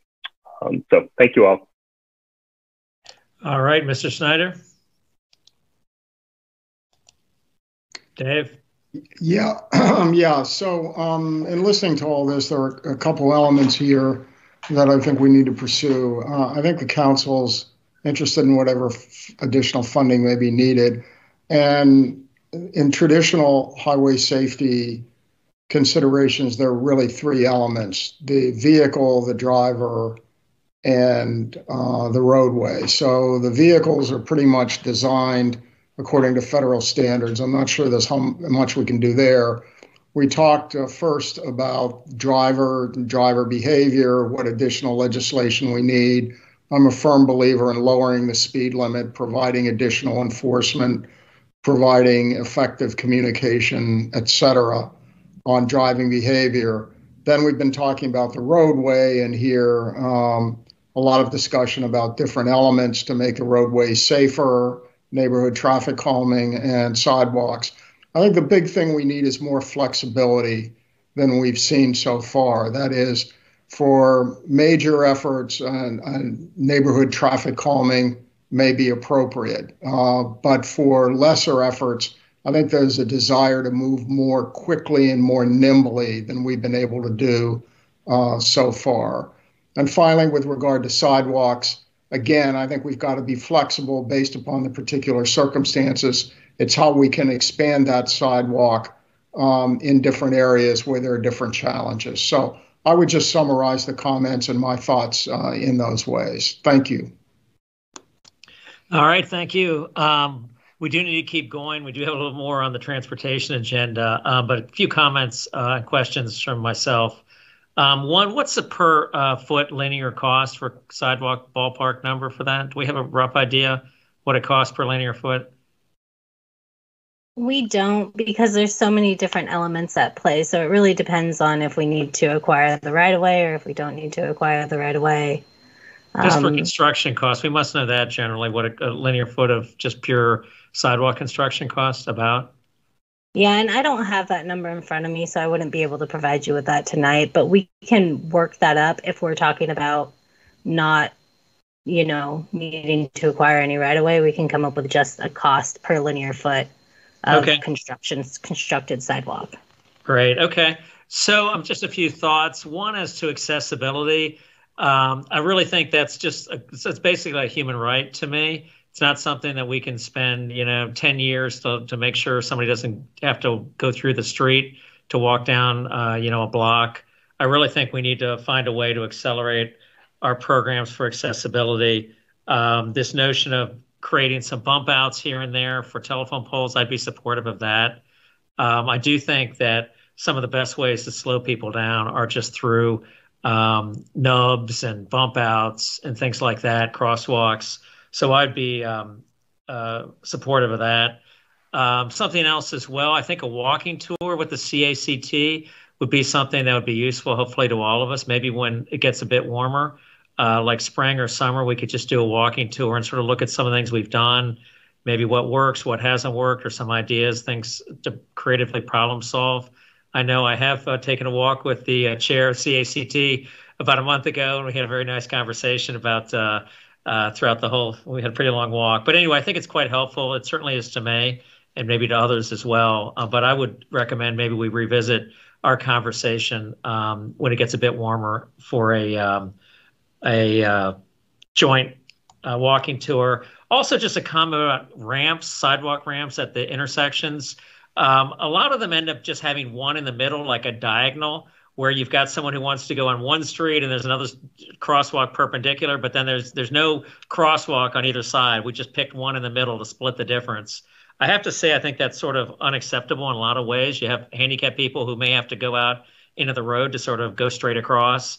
And so I would just encourage us to give some more thought about some of our standards. And I don't know, those may have been before, most recent days, but there are plenty of them if you walk around where the ramp just sort of goes in the middle. It just, like splits the baby. And I'm not sure it works. Anyway, I'd also like to even discuss going further just the placement of things as we do even new construction. So a lot of what we're talking about, what's there, was built 50 years ago. Nobody cared about pedestrians then. But even on some of our new projects, I think we need to sort of revisit how we group things so that obstructions aren't sort of spread out among our very nice setback, but actually grouped so that we can have some real clear walking space. But I think those are things that might be good, again, for a walking tour. But just some general thoughts. I think we're doing some great work. I think you can hear there's consensus among all of us to accelerate the pace of what we're doing. So thank you for your good work. I think we have one more subtopic here, if I'm not mistaken, on the transportation agenda. Is that right, Mr. We Shields? do. We have Scott Freda, and Scott, maybe you could jump in now and introduce the South Maple and Annandale project, and we have our design consultant on the call as well. And before you get started, I might just suggest that when this item is through, it'll probably be about 9:30, we take ourselves a short break so that people can refresh and then get back at it. So unless anyone has any objection, I would just suggest we take a short recess after this last bit. But welcome to you all, and we'd love to hear about some of your thoughts on this new proposal. Good evening, everybody. My name's Scott Freda. I'm the CIP project manager here at the DPW for Falls Church. For this particular project that we're getting ready to look at right now, it's the intersection of South Maple Street and Annandale Road. And we were tasked to have our design contractor prepare a preliminary design analysis last year to give us information to help decide if we wanted to move forward with a upgraded signalized intersection with full pedestrian signalization, or transform it to a roundabout.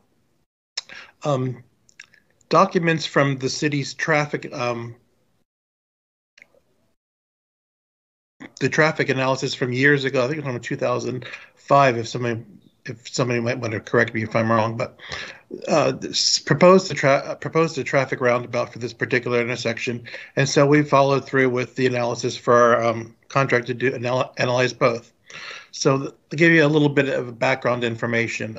This past year, in the spring, our contractor RDA prepared a preliminary design analysis, which gave us information backing up both types of options here, the signalized intersection as well as the roundabout. I'm going to skip all the technical details, but basically, after reviewing the preliminary design analysis, the city staff chose to move forward with the roundabout intersection for several reasons, mainly because it was a safer design. It would definitely calm traffic a lot better than a traditional signalized intersection, and the costs for the long-term maintenance of the project was a lot less. For this design, we had Rinker RDA prepare a 60% design analysis, which we just recently reviewed in September, and right now we're basically in the stage where they're preparing a 90% design submission, and that's why we wanted to go ahead and give you a courtesy presentation, just to let you know that we were planning on doing what would be considered the first roundabout in the city. So since that was the case, we wanted to give you a little heads up for this project that's upcoming shortly, and you can see the time frame involved in front of you on the screen. So like we're probably be getting our 90% design review probably sometime by the end of this month, early February. And with that, I'd like to turn this presentation over to our design consultant, RDA, and John Giametti is here to give us a little bit more information, a little bit more technical background, a little bit more of a deeper dive than I just gave you. I just kind of gave you the quick nuts and bolts. So, John, if you want to take over from now.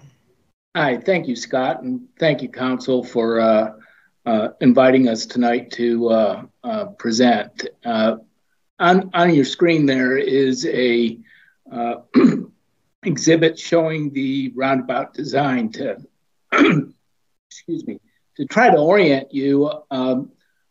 South Maple is running left to right, and Annandale Road is running up and down.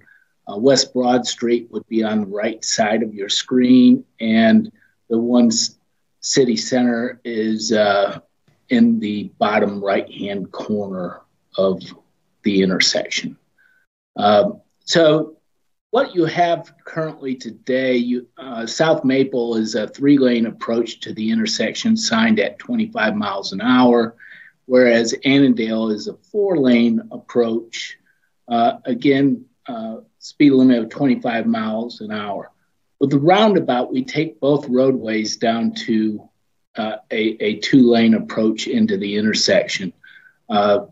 It does a variety of things for us. It allows traffic calming, as Scott had mentioned, but it really shortens the distance that pedestrians have to cross the road. The other thing it does for the pedestrians is instead of having to look in multiple directions for possible conflicts with vehicles, they only have to look in one direction, and they have a refuge in the center of the road where they can stop again and look and cross. So they can cross in two stages, whereas with a signalized intersection, they really need the gap to be long enough so that they can cross the full length at once. Safety is, as Scott mentioned, was one of the things that reason why roundabouts get chosen over a signal when the operational characteristics are otherwise equal, which is the case here. So I also like to point out the project will widen the sidewalks in the area to 14 feet, include hardscape and streetscape amenities. The corner of the bowling alley that's in your upper left-hand corner, we are widening that sidewalk to 8 feet, but we are limited, trying not to impact parking. So 8 feet is about as wide as we could get and would even require a small retaining wall. Go to the next slide. There's a summary of some of the things we considered. Scott hit on some of those in the introduction, but the roundabout, when comparing it to the signal, provides superior vehicle safety, pedestrian safety, environmental impacts, as you have less pavement, more opportunities for green space. Construction cost tends to be a little bit more, but it's competitive, but you do get that money back in long-term life cycle costs for maintenance. Next slide, I wanted to show you a little something as it relates to why a roundabout is safer than a signalized intersection. And here it shows the different conflict points that vehicles and pedestrians have in a roundabout versus an intersection. So a roundabout provides 4 times less vehicle conflicts and 3 times less conflicts for pedestrians. Now, a question came up in the CACT meeting last week about bicyclists.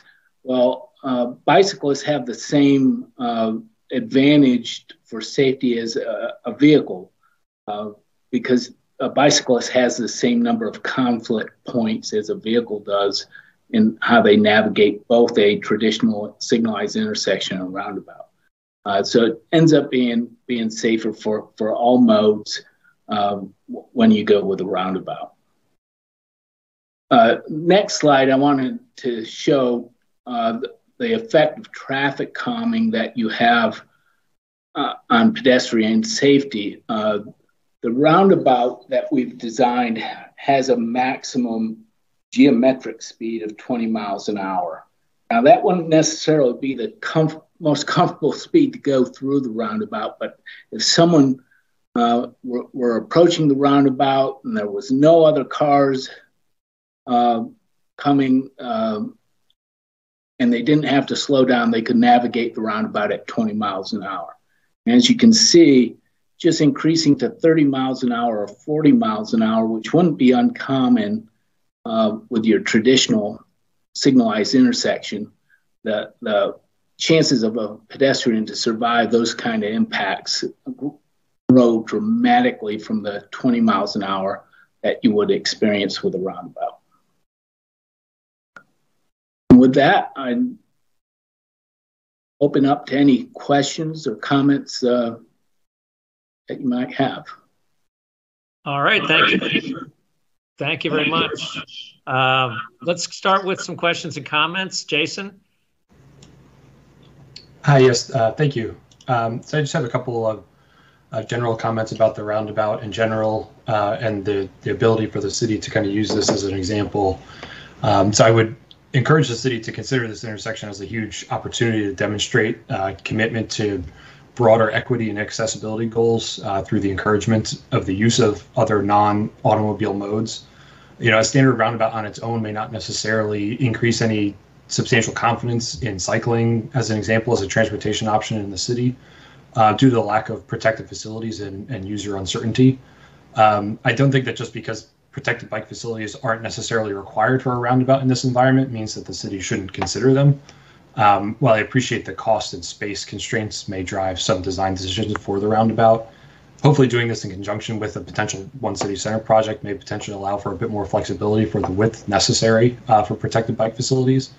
And I think this is a real opportunity to be a catalyst for more comprehensive bike facility planning that can take the 2015 Bicycle Master Plan to the next level and really build out a connected network in thoughtful ways.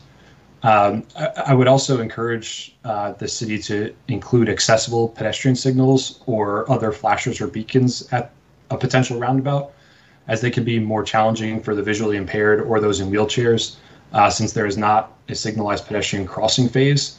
And therefore, you know, they're more reliant on vehicles or drivers respecting the pedestrian right-of-way and the crosswalk. And that's one of the biggest concerns that I've heard from other residents is, you know, concern regarding driver failure to potentially yield to pedestrian right-of-way in the crosswalks at the roundabout, and the concern with pedestrians getting gaps to cross since traffic is free-flowing. So I think that there's a lot that can be done to make those pedestrian signals more visible with the flashing beacons and things like that to give more confidence to the pedestrians using the facility. And the last thing I'd just like to bring up, and we talked about this in the CACT meeting with the design consultant last week, we just wanted to bring up the truck turning movements in the roundabout, given the location as it relates to the existing Harris Teeter, but also the potential future grocery store associated with the One City Center development. Just making sure that the appropriate trucks are considered for design purposes to make sure that we're not restricting or limiting deliveries to those grocery stores. And that's all I had. Thank you. All right. Thank you very much. Other questions or comments? So Ms. Conley and then Ms. Hardy. Thanks, Mayor Charity. Along the same lines, I'm just wondering about bicycle access and how does bicycle access work at a roundabout? Okay, there's two recommended ways to handle bicyclists with a roundabout. One is to exit them onto the sidewalk and let them mix with the pedestrians and cross in the same areas that the pedestrians cross. The other is to, in the case where you have bike lanes on the road like we have, is that you merge them into the vehicle traffic that's using the roundabout. We chose, or currently considering, the latter option only because the sidewalks that are being considered, you know, will have a great deal of hardscape and streetscape amenities that wouldn't exactly be conducive to exiting a bicyclist onto the sidewalk. Also, given it's a one-lane roundabout, it's easier to navigate for bicyclists merging with traffic, as opposed to if this was a two-lane or hybrid type of roundabout.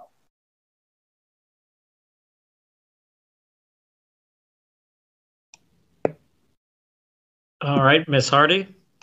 I had the same question about how we were going to have bikes there, because that stretch of Maple is really one of the few stretches of dedicated bike lane that we have, and I'd hate to have bikes hop on the sidewalk and mix with pedestrians. If it's possible in the design to think about how to keep them separate and still protected from the car traffic, I do think it's an important example of how we can support all modes of transportation here. All right, Mr. Snyder.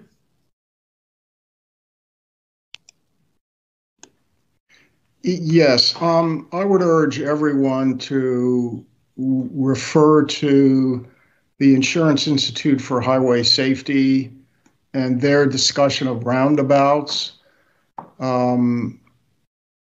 They basically conclude that roundabouts are a safer alternative to traffic signals and stop signs. And they've conducted a number of studies and reports. So rather than express opinions, I think we really ought to go to the experts for this. And that particular organization is the one most noted for the crashing the cars and their work has led to much safer car designs. But they also have some expertise on design of highways based upon insurance data and other data. So I would urge everyone, as they're studying this issue, to make reference to the Insurance Institute for Highway Safety and simply Google that, IIHS and roundabouts, and you'll get their studies and their reports. And I think they're worthy of serious consideration as we move forward on this project. Thank you. Thank you, Ms. Leon.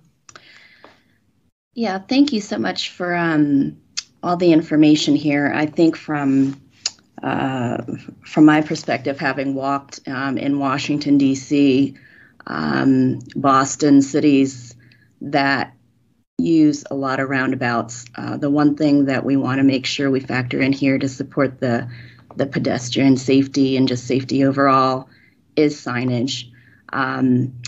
It's amazing how when a driver is presented with a roundabout, it's not naturally inherent around how that flow works, which direction are you looking at. For those that are turning right with a pedestrian crosswalk right there, you want to make sure that even though there's a medium and there's, the surface of that crosswalk might look different than the road. There's still potential for confusion.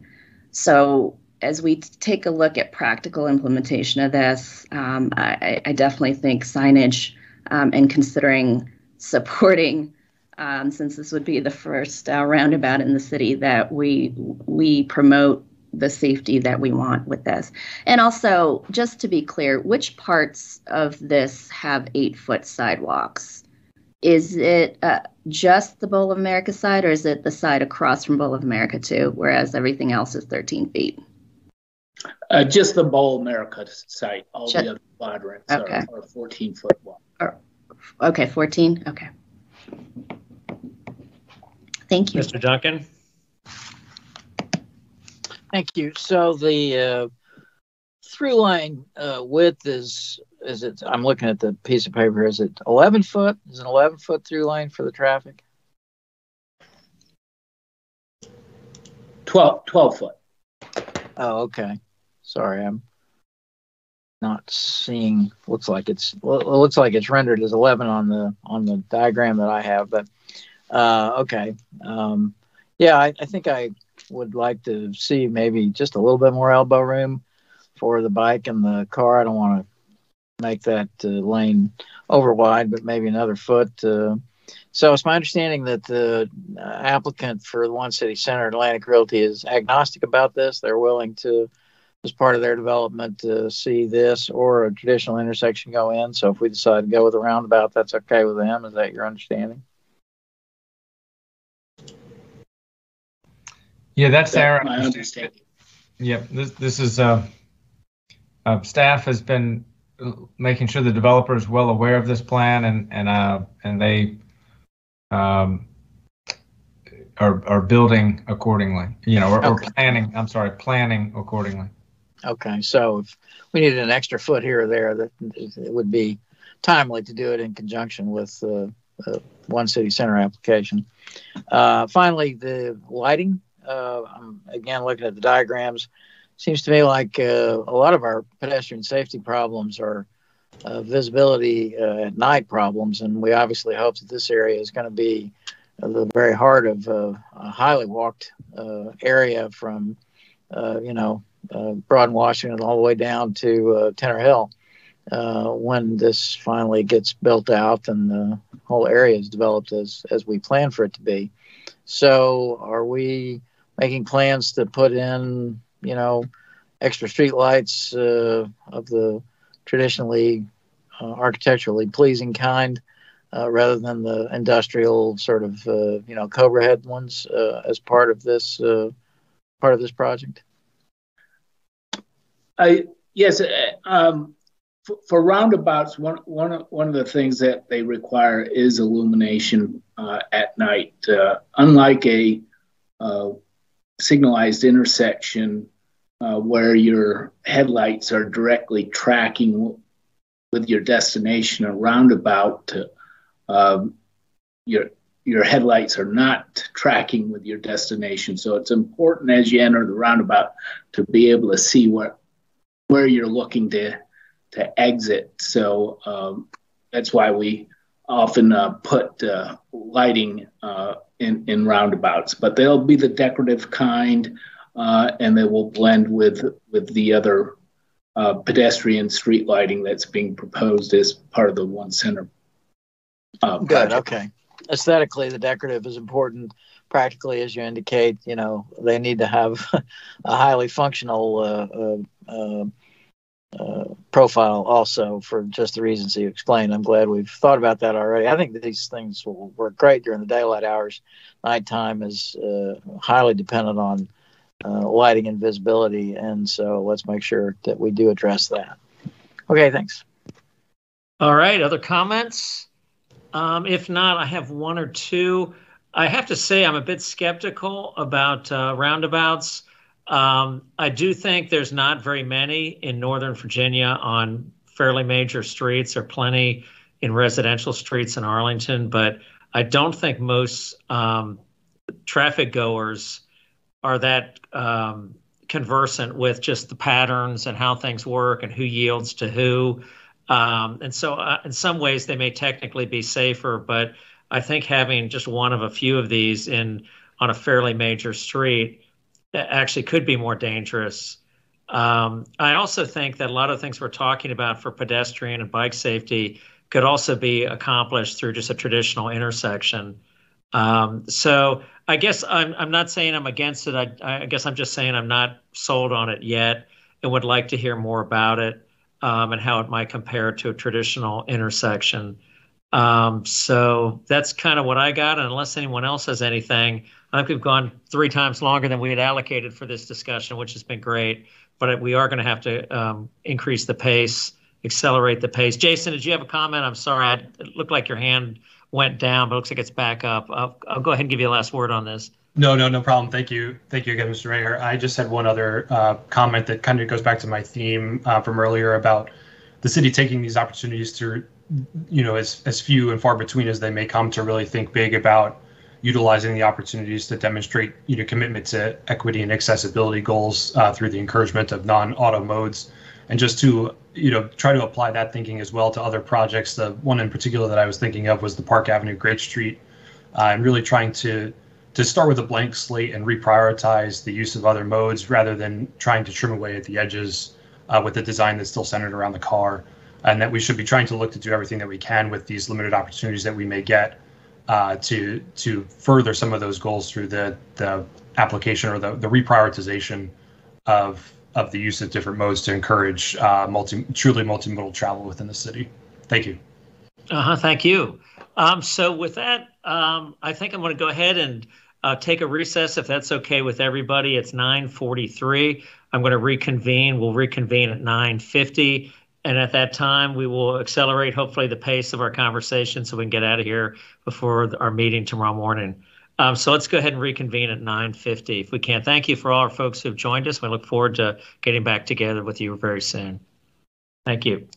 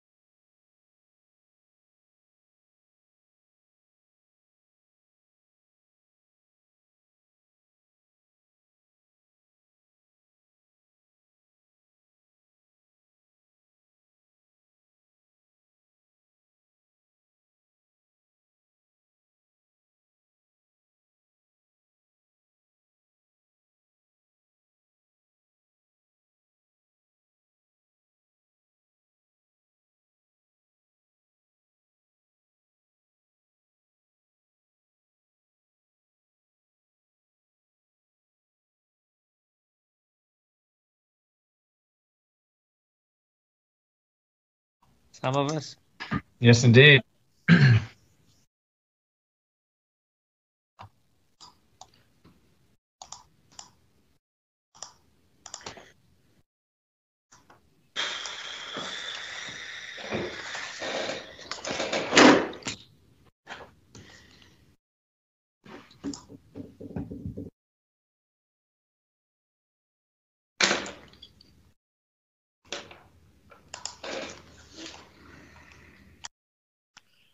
If it gets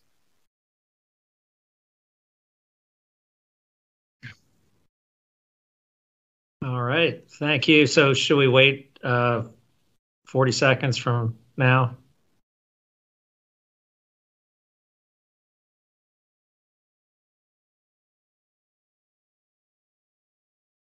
All right, good to go. Let's go. So let's move on to the next item on the agenda, which is transition zones. Mr. Stoddard, are you handling this, or who's going to be discussing this from a staff perspective, right when you put the food in your mouth? I am. I do have the honor of making the staff presentation tonight on this item. And with that, I'll get underway, unless, Mr. Manager, if you want to make a brief introduction. No, thank you, Mr. Stoddard. Please proceed. All right, will do. Thank you, Mayor Tarter, members of council, for having me back to discuss this item. I'm going to step through, some of this is new, some of this is old. Where it's old, I'll step over it. Where it's new, I'll go into a little more detail.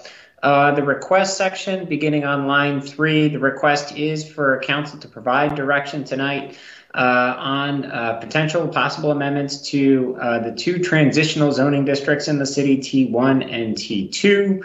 Largely what staff has brought forward before and is looking to do more formally at the next work session with draft zoning code would be to revise the allowable uses in T1 to remove one single family development as a by right option, consolidate the 2 districts. That would be consistent with what ZOAC had recommended. The zoning review committee had recommended several years ago. And to allow for a new form of residential infill development. And I know as we get into the weeds of a zoning ordinance, it can be easy to lose sight of why we started this conversation in the first place. And so this is captured in the background, but I thought I'd mention it here. The intent here is really to look for ways the city can provide for a new housing type, something that otherwise isn't permissible in any of the city's zoning districts. So you can do single family development in the R districts. And in the planning opportunity areas through the SE process is how housing providers, housing developers have been able to construct 5-story, 6-story buildings that are multifamily housing on multi-acre sites. But really, this is looking at those smaller infill sites, something less than an acre where you're looking for a smaller scale of development. Recommendation tonight. As I said, staff is looking for guidance as it begins the process of actually drafting some zoning text. Let's see, beginning on line 13, the new information in this report, staff has added data on recent residential condominium proposals in the city, as well as residential infill projects from across the region.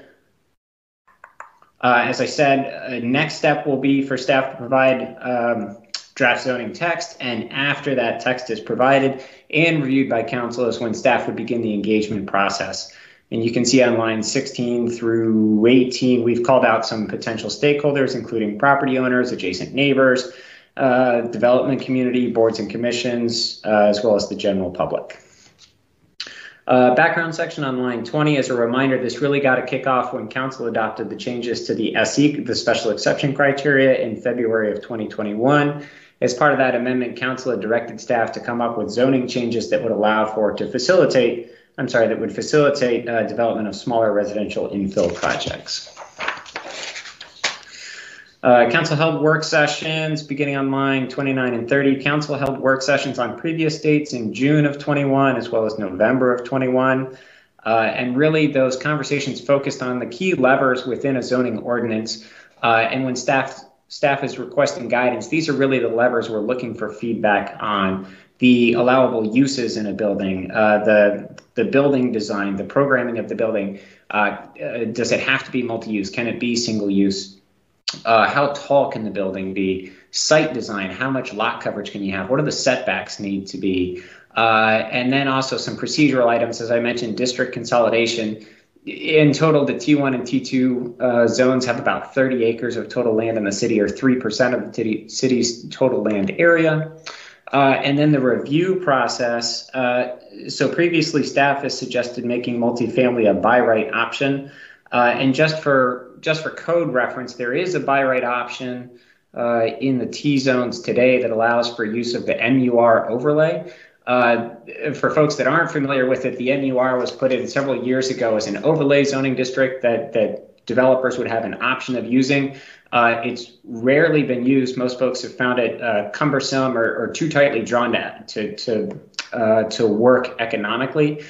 So just to highlight, there is that option today for by right multifamily, although because of the constraints and considerations, it hasn't been successfully used.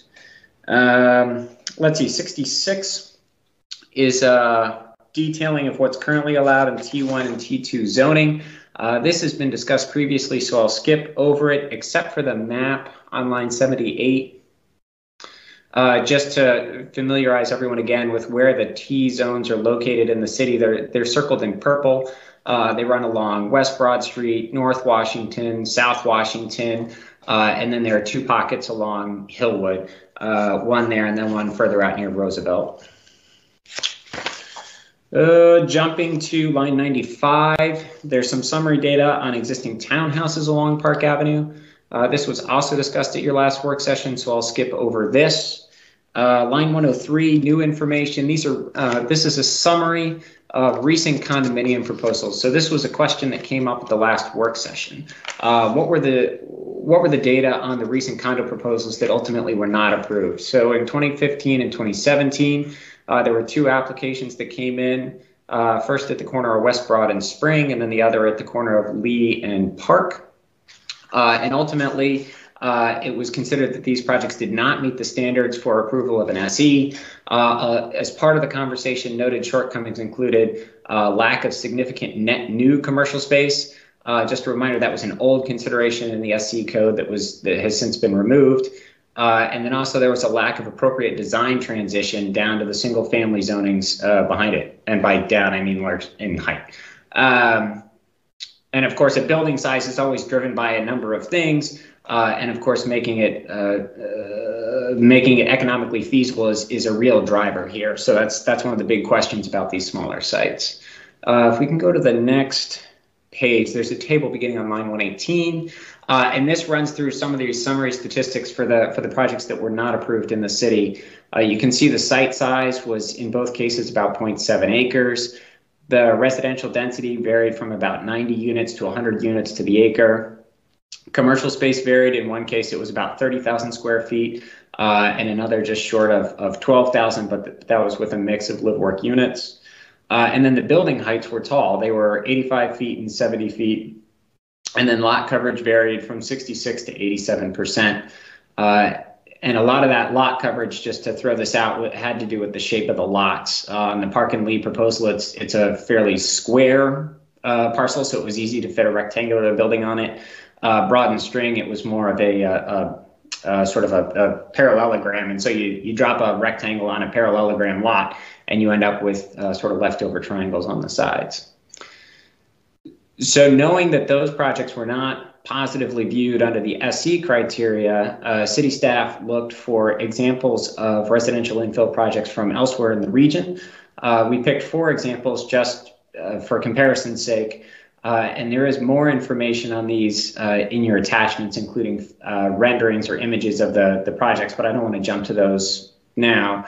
But here they are, the 4 projects. They're all located in Alexandria, Robinson Landing, Dillon, Delray Place, and Abingdon. And if you look, we tried to compile the same data, at least as best we could, for comparison's sake. And you can see the 2 projects on the left, Robinson and Dillon, are larger in parcel size, 4.1 acres and 1.7 acres.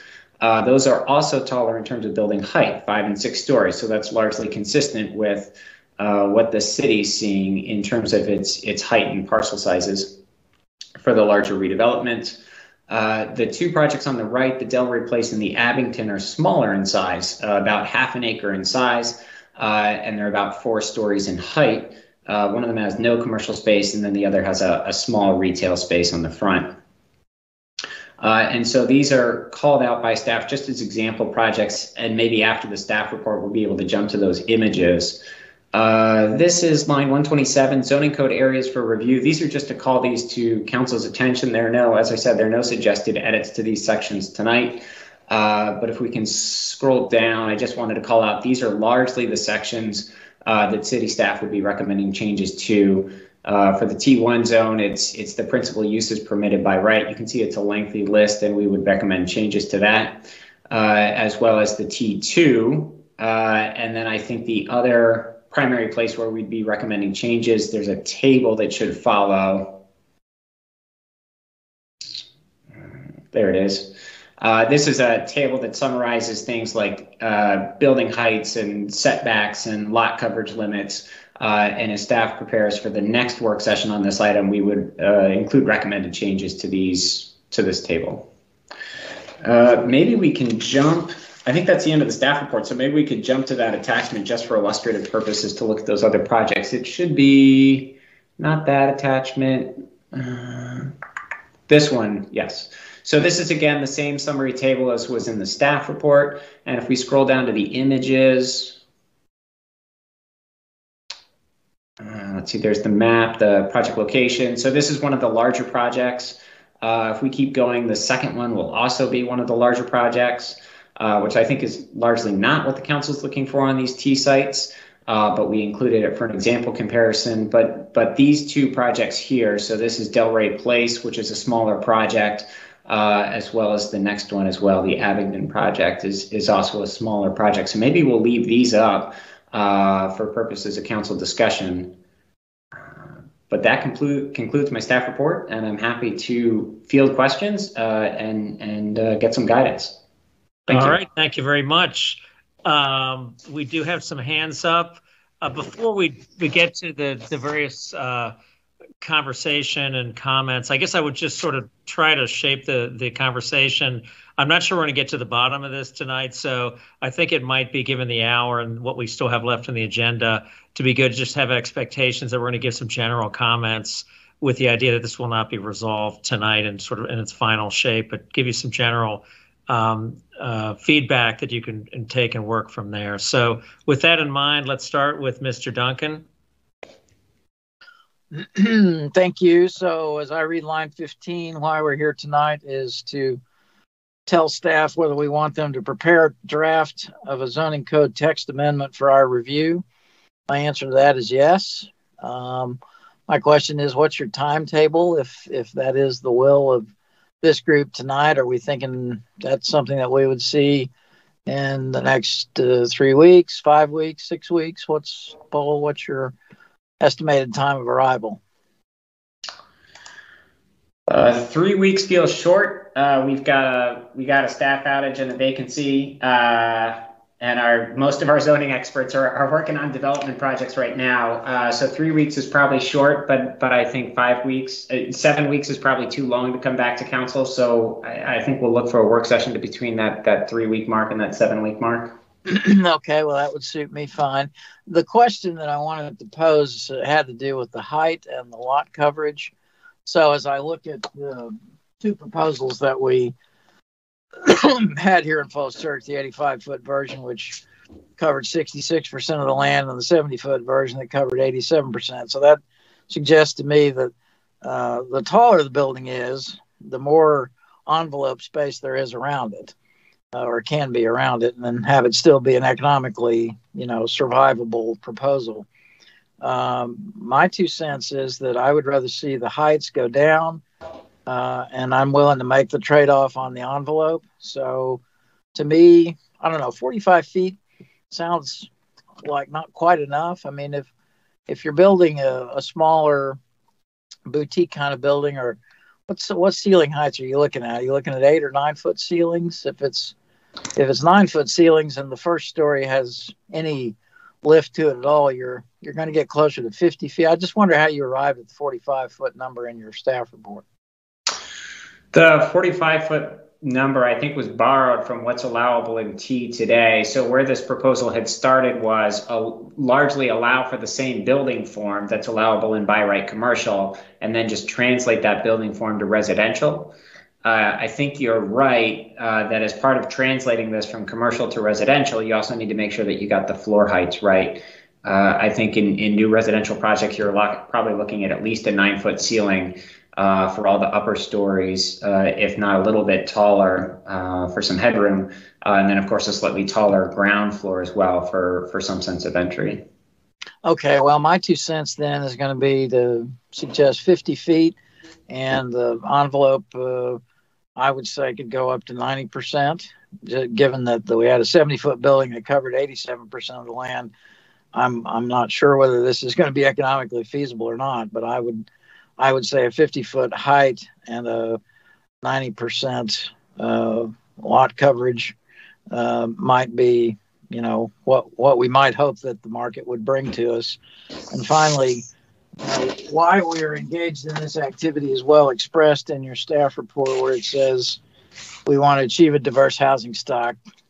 Very proud of all the many good things that this council has done, but I think we have to admit that one area where we've come up short so far is figuring out what to do with these smaller parcels, which basically remain chronically unimproved at a time when everything else in town is booming. So I think we have to ask ourselves, what can we do to make those chronically unimproved, underperforming parcels something that contributes to the vibrant scene that we're creating here in town. So that's why I would like to see us move forward on this. Thank you. Thank you, Miss Leon. I echo Phil. I'm really looking forward to continuing our focus on supporting our FCC community and creating and activating spaces that bring community together, that support accessibility, equitable outcomes, and absolutely increasing the affordable housing stock available in the city. And re-examining these T-zones is a very important toolkit for us to accomplish all of those things, and I'm very supportive. So my feedback is going to sit along 4 points. I've spent a lot of past 5 years wearing my affordable housing hat at Freddie Mac, and I've taken a look at infill in those 5 years and what makes it successful, what makes it not successful in multiple cities across the country. I think the dwelling coverage is very important. You cannot set it to 40%. I think I saw a table that referenced that number. That is just not feasible. We're going to spend a lot of money and not get the outcomes that we want because we can't get the right development partner. From a lot coverage perspective, what's worked in a lot of cities, and we can connect you to multiple cities around this that have done this, is more like minimum, 75, around 75 or 80% coverage, right? So it supports some green spaces as well. So I think we need to acknowledge that infill carries higher development costs on both sides, developer, the city. It's got less economies of scale. You need to protect those adjacent properties. You've got existing roads and utilities that have to be retrofitted or replaced, which at times is more costly than building new ones. So there's going to be demand that exists for new housing in close-in communities, and to get the right interest in it, we've got to make it economically viable for both sides, and it needs higher dwelling coverages. For height, I think we need to take a look at what Alexandria has done. If you take a look at Abingdon, the 0.6 acres, there's the notion of aerial step backs that is different than a setback. To offset the transition from, the single-family residential into the multifamily side. So taking a look at height, right, and plugging in the equation with dwelling coverage, whether it's 50 feet for 4 stories or, 3 stories at less than that. I think we need to take a look at that and explore it. I think it's dangerous to institute a parking requirement. We take pride that we're a walkable city, and I hear us say that we want to support a carbon footprint reduction effort. So let's support that by not mandating a minimum of one parking space. I think what I've seen, what I know, the new thinking in cities that I've seen on this, instead of setting parking requirements, they accompany codes like this with other considerations, such as off-site parking arrangements versus mandating parking. And one more, I think we need to be careful around mandating commercial or retail. What approach we should take is looking at what is progressive in thinking without being overly restrictive, yet it's proactive to what it is we're trying to do. So I do think we need to reconsider examining the categories of non-residential that are allowed in those T zones. You've got two columns, T1, T2. You know, for example, do we really want hotels, motels, and breakfast allowed in the code that we're trying to merge? Is that really, you know, the kind of aspects that we are looking for to help create community in these T zones? So I do think in the proposal, we've got to make sure that we're very tight when it comes to first reading what exactly is allowed, right, against the current checklist that's in the exhibits in the back of this. So I know that was a lot, but thanks for putting together this report. But I'm got a lot of thoughts on it. Thank you. Thank you, Ms. Hiscott. Yeah, thanks. I'm just trying to comb my notes here between what Phil and Caroline just shared, because they shared a lot of the things that I was thinking about. I had a question for Paul. Of that 3% that fit in T1 and T2 zones right now, I know a lot of them are, a lot of that space is covered by things like Christ Crossman Church, the Sunrise Senior Living Center, the Miller House. So I just kind of mentally am walking down Washington, for instance, and I'm just trying to get a handle on knowing which of these lots is really what we're talking about. I mean, how many of these would we really be discussing? Obviously, by right, you could change that at any point in time. You need to consider that, but realistically, for our near, mid, and longer term, the uses on at least that section of Washington aren't going to change. Do you have a sense of that? 3%, 30? Just lost the number of acres. It's about 30 acres. About 30? Yeah, I don't, just walking through these bubbles off the cuff here, I think you're right. The North Washington parcels, almost that entire block, what is that, west of North Washington Street, is owned by the church and is unlikely to change. In the short term, the properties to the east of Washington Street similarly are under the control of a house of worship, as well as the Sunrise, as you mentioned. So there are a limited number of parcels in there that might be open for redevelopment. Over by the 24-hour fitness site, they might be able to do something creative with that frontage that wouldn't require a rezoning. Currently, I think if they wanted to redevelop, they'd be sort of driven to a rezoning. Same thing along Hillwood Avenue for those two parcels in there. The small properties along South Washington are probably in the same spot. And then working back in along West Broad, the circle over by West Street, that's currently being considered for a rezoning to allow for some redevelopment potential with the Founders 2 project. And then Park Avenue, I think, is largely the sites people think about when they think about T-zones. But like I said, the same infill opportunities along Park could be present along South Washington, Hillwood, and Roosevelt.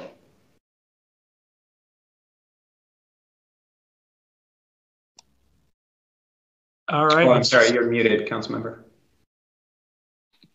Apologies. So it is a pretty narrow band there. And you had diagrams of the two groups on of housing on Park Avenue. Then Park in Pennsylvania, there's... Yeah, the two townhouses? Mm-hmm. Yeah, and then at the corner of Park in Pennsylvania is just further down from those as well. And that multi-story... Sorry, go ahead. I was just looking back to the overall map where that fits in, and that is already at 4 stories? So this satellite image here that's at the corner of whoops. Yeah, no, I didn't see the park in Pennsylvania on that. On the oh, this is the edge of the. I'm trying to orient myself here. In that example in Alexandria, I'm switching back to that one again because it kind of feels like that's what is most appropriate, most fitting for our area. Like looking at setbacks there, I didn't see setbacks on the chart. I know there are different zoning there because of, yeah, the one right below it. Mm-hmm. Yeah, thank you. Do you have an estimate of, like, when you're talking about setbacks, how that relates to the setbacks we're talking to? We don't have estimates of setbacks for this. We were doing what we could off of project websites and the City of Alexandria website. I think that's something we get in more detail. I can actually see a hand up from Jim Snyder, who may be familiar with some of the project setbacks there. Yes, this project has a variety of setbacks because it's a collection of buildings that are connected. It doesn't look like one building. And one portion of the buildings have small front yards for ground level, 1-bedroom studio apartments with units above that. That's the gray building you see on the left-hand side. So the setbacks vary depending on the design. Very creatively done project. Yeah. I guess, Ben, you're going back to looking, at infill and what feedback you're looking to from us. Like that's something that I see happening in Falls Church City. In terms of shaping it, looks like lots of others have questions. I'll stop there for a moment. Mr. Snyder? David Snyder? Thank you. So one thing I've learned the hard way, when you hurry zoning code changes, you create all kinds of unintended consequences that sometimes you live with for decades. So I favor a more deliberate approach here. I'm very concerned about lumping all the T-zones together, treating them all the same, because not all T-zones are the same. They're in fact very different in characteristics, in size, where they're located, what they're surrounded by. So I would oppose a by right. If the council wants to consider some degree of flexibility based upon the particular context of a particular property, then that's something I'm willing to consider. But I strongly oppose a by right approach where you lump together all T-zones as though they're the same. And in fact, just looking at this map, and I would like to see an overhead view of each one of these T-zones so we can have a much better idea about what's there and what we're really authorizing. With respect to diversity and housing types, I have to say, we've had the authority to mandate diversity in housing types in these major developments, and yet collectively we've been willing to live with one housing type, which are apartments. So you'll have to excuse me, but the failure to have diversity in housing is not something that should justify wholesale changes in our zoning code speeded up without careful consideration of the surrounding areas, the effects on neighborhoods, and the other key aspects. So I don't support a by right approach.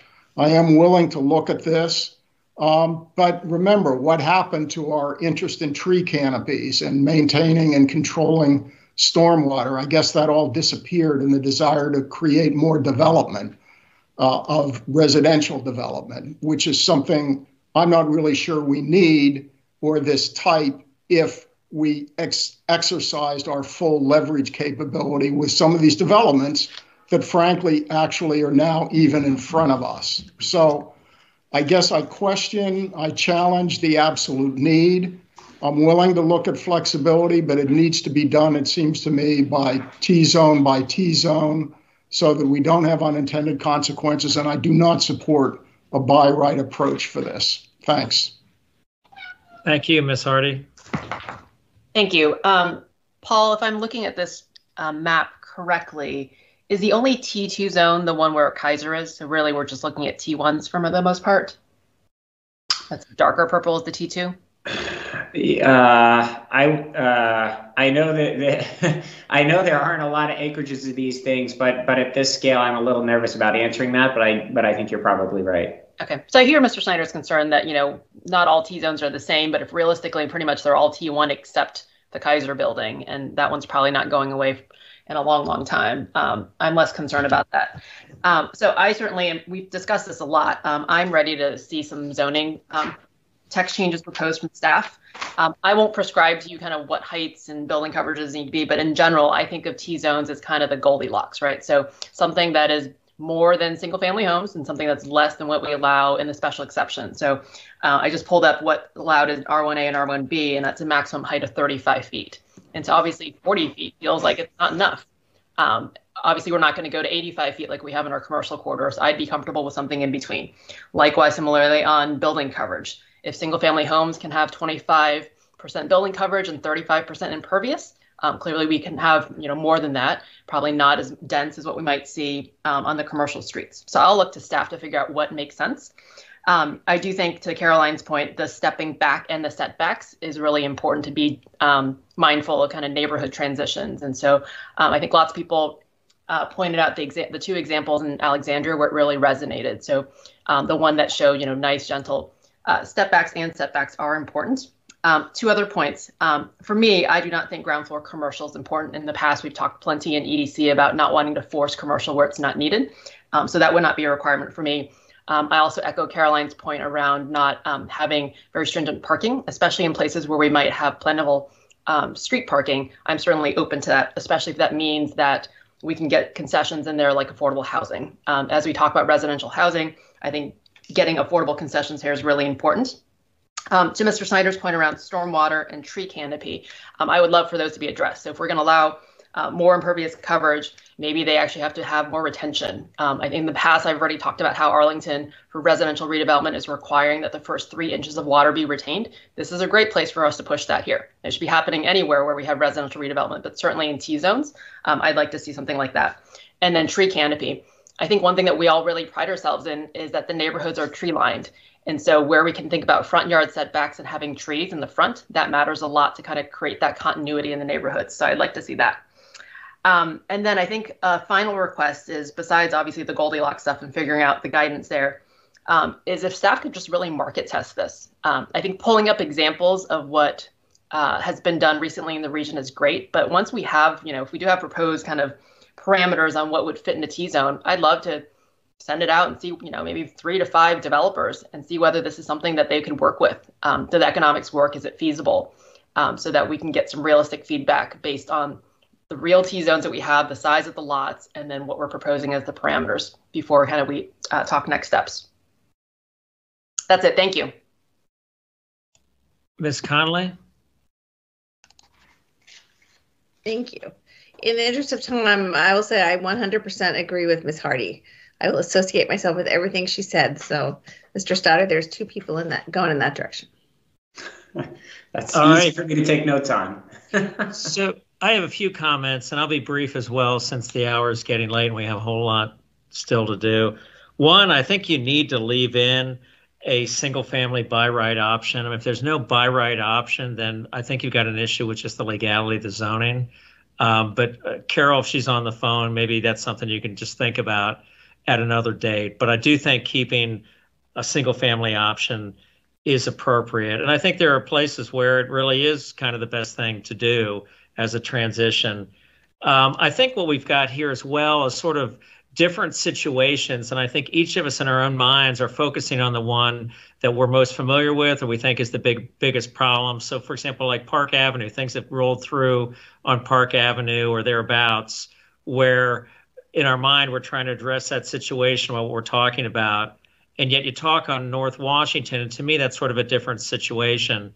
And so I think we do need to be mindful that this may need to have different parameters on different locations, and maybe there are more than one sort of subset to this. But I'm not sure what works on North Washington, even though we think those uses will be here forever. They very well may not be, including churches. Certainly in Arlington, there are plenty of churches that have turned into other things. And so I think we need to be mindful not only what's there now, but the future's a long time ahead of us. So I would suggest to staff to keep in mind that some of these different circumstances, the very small sites that are on streets like Park Avenue and the like, may have different rules or subset of rules or recommendations or guidance than something, for example, on like North Washington. I would also just say that to me, the purpose of this district is, quote, a transition. And so I think we need to keep that in mind. There's been conversations about tapers and the like, and I think that's really important here because you do have established single-family neighborhoods, and I think we should be mindful of that and mindful of what's on either side of these developments. And so the notion of a true transition and a taper, I think, is important. I would also echo comments about unintended consequences. As someone who does some of this work elsewhere, I would say developers will try to go to the kind of lowest hanging fruit. And so, for example, if they can develop a project through a T district that doesn't have as many requirements as our typical special exception plan, they're going to do that. So in particular, North Washington projects, they may, if there's an option to do T or even rezone to a T district, they may seek that because, there's not an expectation of school capital contributions. There's not an expectation of other things that we do in these more major projects. So to my mind, in some ways, these things may slice and dice either by location / and/or size of the project. So to me, a 4-acre project has different requirements and expectations than a half-acre site does. And so I guess to staff, I would just say, to my mind, there ought to be the flexibility for us on council to approve these projects and not just sort of have across the board, guidelines for every project because they're so unique. So I think size is an important consideration as well on a 4-acre site, or, if some of these are that big, I don't know the maximum size. I would have an expectation that a lot of the requirements for a typical site plan, or not site plan, a special exception, would follow to these kind of projects as well, regardless of the fact that they happen to be in a T zone. So anyway, I think there's been a lot of good conversation today. I think in general, people are supportive of trying to make better use of these properties. The devil's in the details. And so, staff, Paul, Jim, you got some work ahead of you, but we look forward to hearing your ideas to how to, craft this as finely as possible to address the concerns that have been raised, but not open it up so wide that we end up with unintended consequences. So unless anyone else has anything on this matter, maybe we'll leave you with that direction and move on to our West Falls Church project, or the West Falls project. Thank you. Why, are you up on this, or who's doing the staff report on the West Falls? So Carol McCoskey and I both can handle this. I'll just summarize it very briefly. What's before council is a request to authorize the city manager to execute a third amendment to the West Falls Comprehensive Agreement. And there's basically 3 components to it. One is a request for an additional 3 months extension to the outside closing date for the senior component for the West Falls project. And I'll just note for the council that the outside closing date for the ground lease for all the components except the senior component and the phase 2 components, the outside closing date is April 30th of this year. And by all indications, we're going to hit that deadline. The senior component was originally granted in amendment number 2 an additional 9 months after that outside closing date. And so the request is to add 3 months to that to give essentially 12 months extension for the senior component. Then there are 2 other components to it, adding pre-approved senior housing operator would be named in the agreement. We're doing our due diligence on that request right now, and I think we're in pretty good shape on that. And the last thing is naming the guarantor for the construction. And just a note on that, for all of the elements of the ground lease, the city has obtained, will obtain prior to closing, the financing will be in place, and with that financing are the completion guarantees for all the elements. And from the city's perspective, we wanted to know before we close on our land that what is being proposed is actually going to be built. And so that's the important element that we want to apply to the senior housing component as well. So that's a summary. I'm sure I've missed a couple of things as well. So let me turn it over to Carol for anything additional that she would want to note. I would also just note that the developer is on the call, and Robin Betterell, representing Falls Church Gateway Partners, is available to answer any questions as well. So I'll just add, one thing that's important is that these changes would not change any of the payments. The payments are made with regard to the overall closing for phase 1, so they don't affect that in any way. There's some other very minor provisions in here, one of which would eliminate all of the language about the 70-30 issue, because that has been resolved with the title company after the city's agreement with Fairfax County.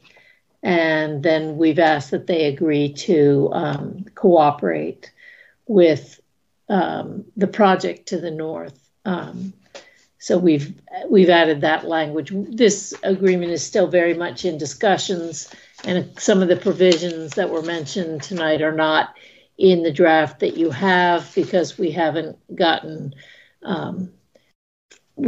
haven't gotten agreement to the concept that the language will be. But really, I think the primary thing that this amendment will do is extend the time for the senior living closing on that property. And that's because those parties changed over time. And so the developer has needed to get their new person involved and up to speed, and they need a little more time. So that's all right. What I have. Yeah. All right, thank you. Developer, you have anything to add?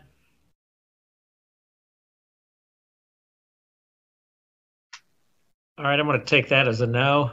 Yeah, sorry. I'm trying to get off mute. No. All right. Questions, comments from council?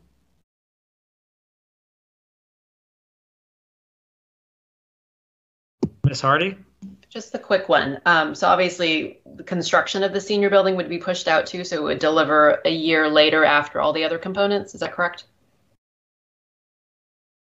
And so I think that was a head nod, Robin.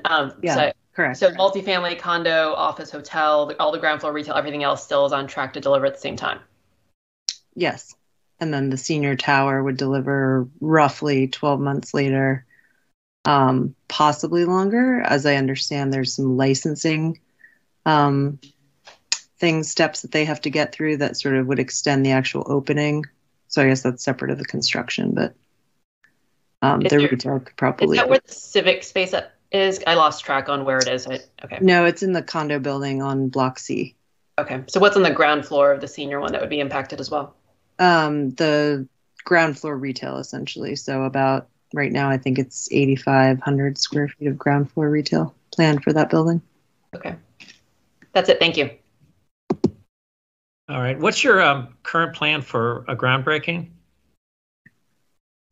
We're targeting April 1st right now, or whatever the, proximate weekday is to that. Okay. And completion approximately? It's a little bit staggered, but call it roughly Labor Day 2024. Okay. All right. Other questions or comments from anyone in council? All right. That was pretty quick. Thank you very much. We appreciate it. Is there anything else you need from us on this, Wyatt? No, thank you, Mayor. The request is that to schedule this for council consideration at your regular meeting a week from now. So we will work to finish up the technical elements to this, and our anticipation is that we will be successful in that. And so the request is to have this on the agenda for next week. All right, thank you very much. Let's keep on moving. I don't know who's handling the rules of procedure. Is that Celeste, or is that, who's doing that, Wyatt? So we just wanted to have a touching base with the city council. As the council's aware, they were adopted at your organizational meeting. And maybe the point of tonight's discussion is just to ask if there is a desire to work over these a bit. And if so, maybe we could do so at another meeting. But just wanted to gauge whether there was any interest on that so we could be responsive to any council requests on that. All right, Mr. Duncan. I just want to ask one question about our order of march during, a normal meeting. Is this the time to ask that question? Sure. I just wondered, we hear from the public at the beginning of the meeting, towards the beginning of the meeting, we hear from the public, and then we have a little section of, requests from council, and then we have the manager's report. And a lot of times the reality of it is that the manager in his report answers questions that are posed to him before he gives his report. And so I'm just wondering if it would be more economically useful of time to let the public have their say and then hear a report from the city manager.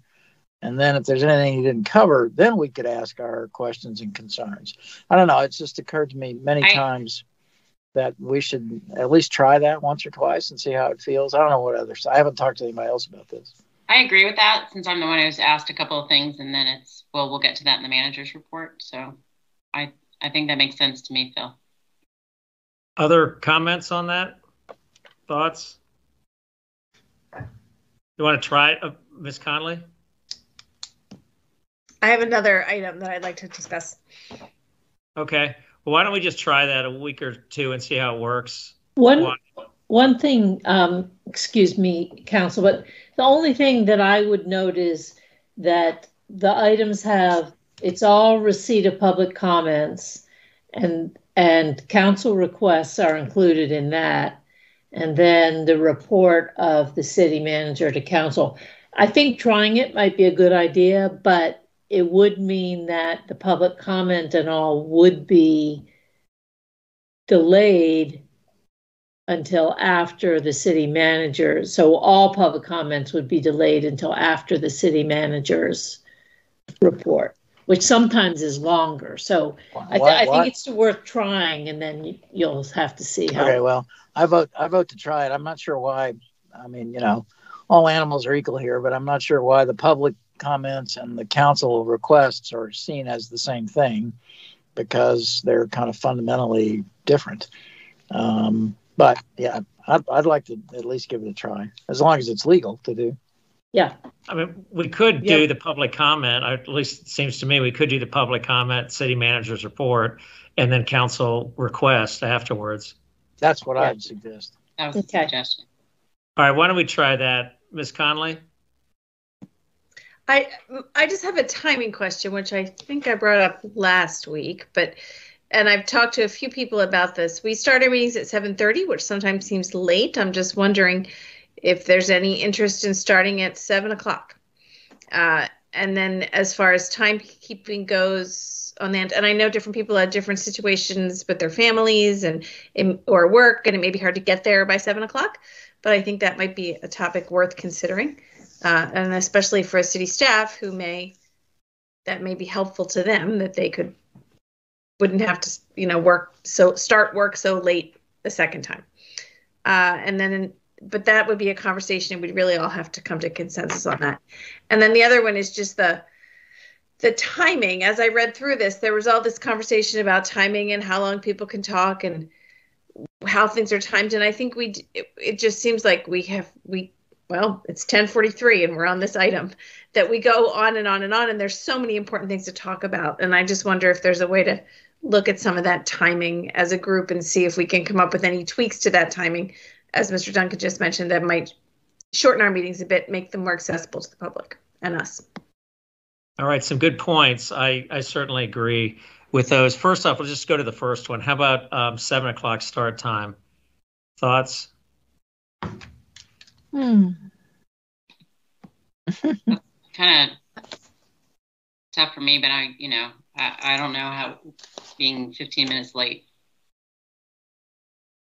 once a month is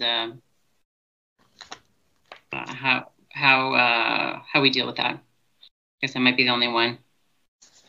I figured out. I certainly want to address staff's needs. Mr. Snyder, you've got your hand up. Is it response to that question or something else? Yeah. If we ever get back to more pre-pandemic where people are working downtown, it's really hard to get here by 7. Frankly, sometimes by 7:30, but 7 is very difficult. Like right now, maybe less so, but just a concern.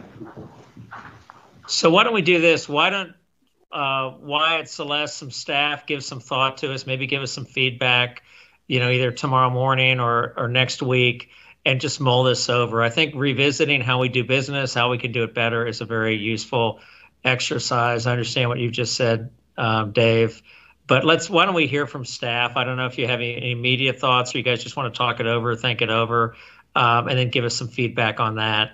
And then as to your second point, Mary Beth, this notion of how long we talk, and I think that's well taken.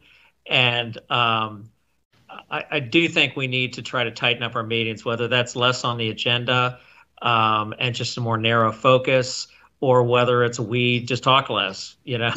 I think it sort of comes down to those two things.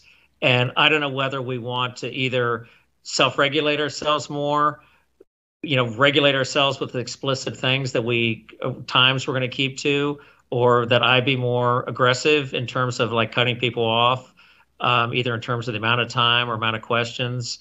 I'd certainly be interested in feedback or thoughts from everyone on how to make our meetings run better. And I think you've raised some excellent points. Does anybody have thoughts on that second issue Mary Beth raised?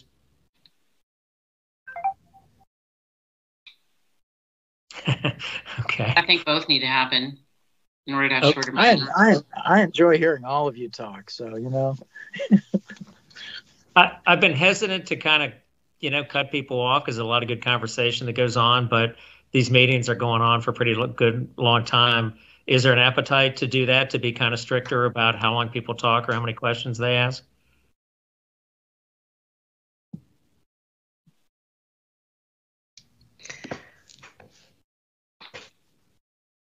All right, I'm going to take that as a maybe, and so please don't take offense if I, try to cut people off, or I cut people off a little bit more, or try to limit the questions. So I'm going to be a little more aggressive than maybe I have been, and let's see how that goes. But please don't take offense if I do that to you, Letty. Yeah, I was going to say, as one of the offenders of asking lots of questions, I also think the public certainly expects to have really robust discussion. And so that's something to consider as well. All right. Well, it's a fine line, right? Between too much, too little, and, getting through the issues and getting through the night. Debbie, did you have an additional comment? I was just going to say, I think it's also part of the culture to the robust experience. I liked tonight, Mary Beth's yes, I agree. I feel like we all need to comment on every topic that comes up, even if we're saying comparable things. And that's just kind of become the culture and the nature of trying to be on the record or whatever. I think that's difficult when you have 7 people who all comment on everything, and we have so many things on the agenda. So I think it's multi-pronged, trying to slightly shift the culture of always having comment on everything, and then also just tightening our agenda. But I mean, we've had so many meaty things to be talking about. It's hard to think about what we would be cutting. So it's a difficult situation.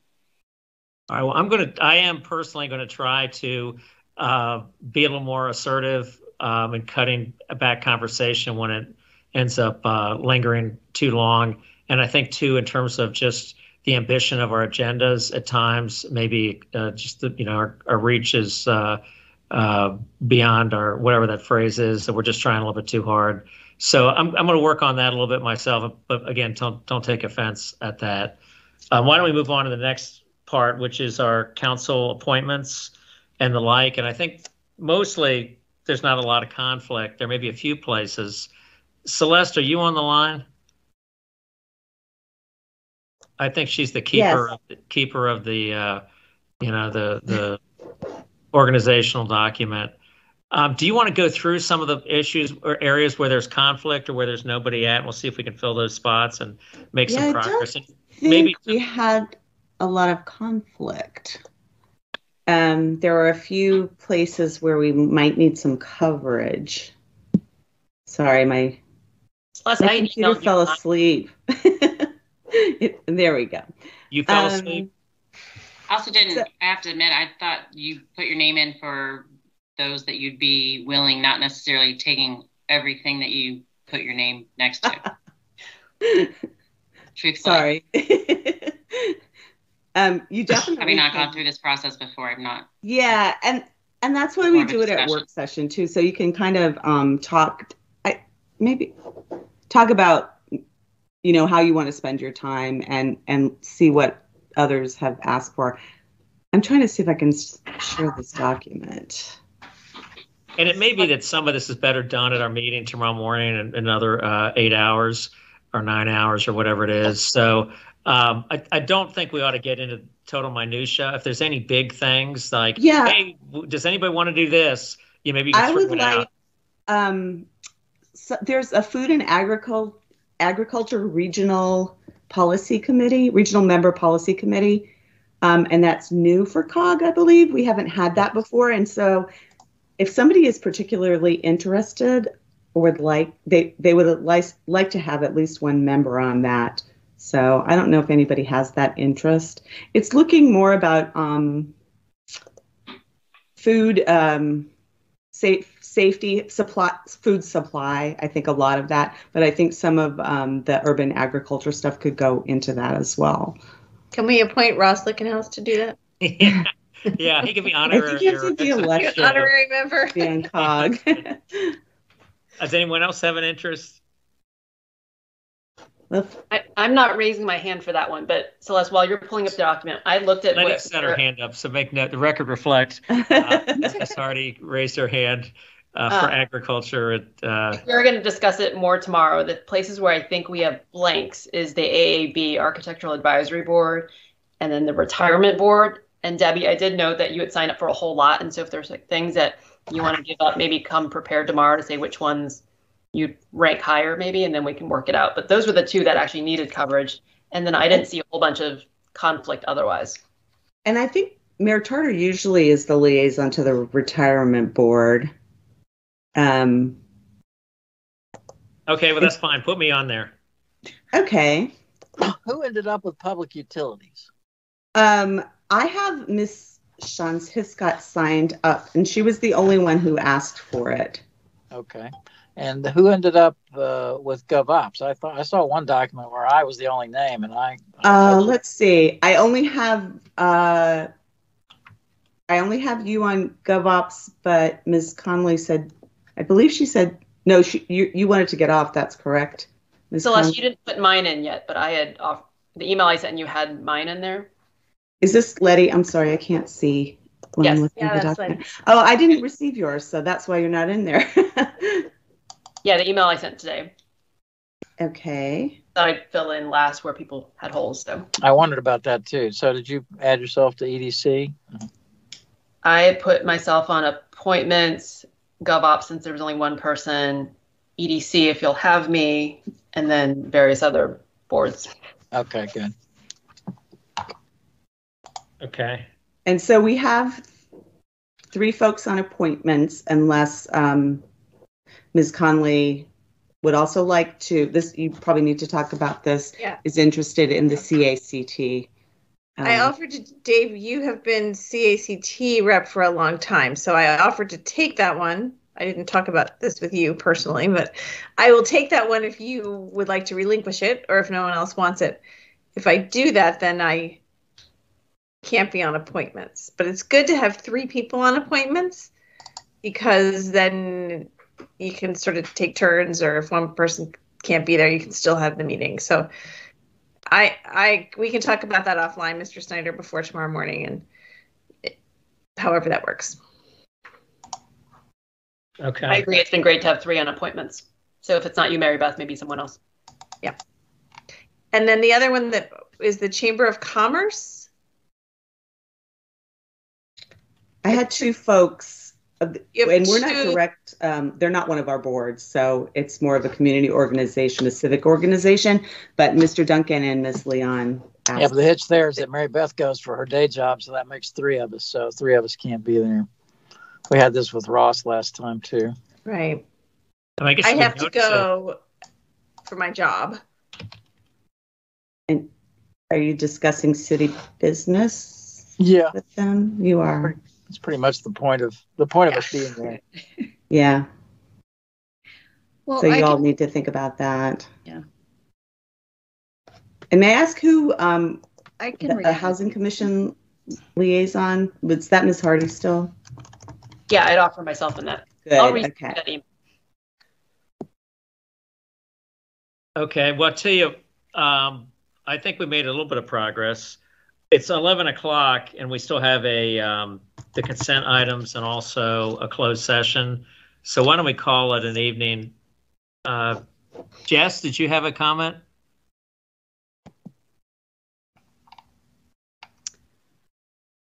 I don't know if that was accidental, Yes, but sir. your hand I went don't up. know if I missed my opportunity to ask. I don't know, was it ever talked about, and if I missed the boat, I'm sorry, lowering the speed limit to 20 miles per hour in residential streets? Did we hit on that and I missed it? Was that So I'm discussed not sure at all? we had, I mean, that matter's kind of come and gone. If you got a quick comment, we'd be delighted to hear it, but we've moved on to a couple items past that. Oh no, I know. I've been holding on. Okay. And I'm sorry. If it was discussed at all, I know that I had heard the council was interested in it, and I just didn't hear what the staff put out about. Are we going to take a look at doing that or not? And Mayor, I could jump in just briefly if you'd like. Okay. Yeah, we did not include it in the presentation largely because we knew Zach he's our project manager for that to do the engineering context for it. We'll get back with council on a discussion of that. We do have a plan for that, and but we need to get the council, obviously approval of it and an ordinance change. And so those would be the next steps on that. We'll schedule that for a future work session. All right, Jess, since you've hung on, why don't you give us the short version of your comments on that? Well, to be honest, I had another comment unrelated. I'll try to keep this short. I mean, I'm totally in favor, and I'm pretty sure most of my CACT comrades are also in favor of at least a pilot program. A lot of us feel like just as Vice Mayor Hardy said, a lot of us will put pedestrians and bikes safety ahead of car safety, not only on our major thoroughfares, but especially residential streets, because as I think a lot of you may know, we have a lot of cut-through traffic, and that causes a lot of safety concerns on residential streets, especially for me. I live very near Oak Street Elementary, which is you have to go through residential on every direction that you're coming to Oak Street. You're driving through a residential area. That school zone is vastly undermarked. There's like literally no street markings telling you you're approaching a zone. There's one school sign. I know more have been ordered. Anyway, that's all I had to say on that. I think a lot of us are on CACT are interested in seeing that happen. And if I may, the other comment I wanted to make, I think everybody on this call is in violent agreement that pedestrian safety is a concern for us and for a lot of residents. I heard Vice Mayor Hardy say it, Councilman Hiscock, Mayor Tarter. I heard all of you comment on we want to see progress, and I understand staff is limited. Pandemic has made it even more strenuous. Budget is also an issue, but the appetite for it is aggressive and progress is slow. And this isn't a hit on staff, but what I would ask is that we think outside the box and look at possibility of an outside contractor, outside project manager to take a look at the city as a whole, sidewalk issues, pedestrian issues, and what would it take? As I think I heard a couple of you ask, what would it take to get there to make a big difference so that we can address things that have been issues for decades? So anyway, that's my final request. Thank you for your time. Thank you for yours, and thank you for sticking around. We look forward to working further with you and the CACT on a lot of these issues. They're of great importance to us and the whole city. So thank you very much. Wyatt, we've got these future consent items. I'm going to exercise the will of council, which is to go quickly and to keep conversation brief. So you're the first test subject on that. So have at it. So the Cindy is going to handle them. Cindy, can you do it super brief? Sir, and Carrie's.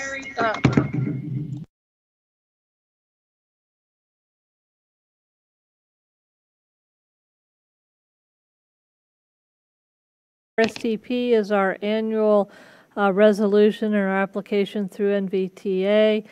We put in for a higher amount than we know what will actually work through the process because we always want to have more and extra. And this goes into the CIP for pedestrian accessibility and walkability. So it's a very important grant application, and the deadline's upon us. So we are requesting council approve it next Monday. And then, so that's sort of through NVTA. And the second one is our application to commuter choice through NVTC, and this is using the toll revenues, and this is put forth for bike share. So quick synopsis, but Carrie is also available for any questions. All right, any questions? Okay, that sounds great. We do have a closed session. I'm going to add 30 seconds, question or comment. The bike share, it's so important that we get these developers to pay through their projects so we don't have to continue to seek funding and do all these other things that be part of the transportation demand management plan so that it's not a continuing burden on the city but on the developer, where I think it belongs in association with new development. So anyway, that's my editorial. It's over. Does anyone else have anything they want to say before we go into closed session? So we need to take down the cameras or do a little work like that. How long is that going to take, Cindy or Celeste?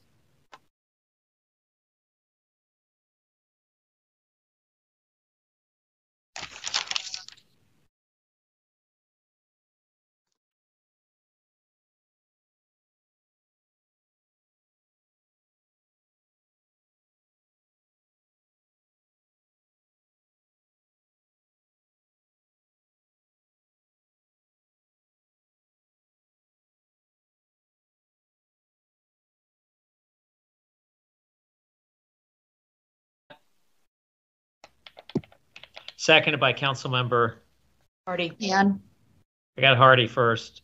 And passed by a vote of City Council. Council went in a closed session pursuant to Virginia Code Section 2.2-3711A3 for discussion or consideration of the disposition of publicly held real property where discussion in an open meeting would adversely affect the bargaining position or negotiating strategy of the public body.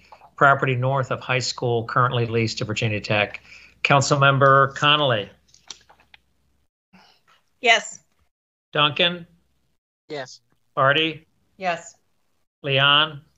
Yes. Hiscott? Yes. Snyder? Yeah. Tarter? Yep. All right, so let's take a 5-minute break. It's 11. Let's go take a break till 11:05, a recess. We'll reconvene at 11:05 in closed session. Thank you.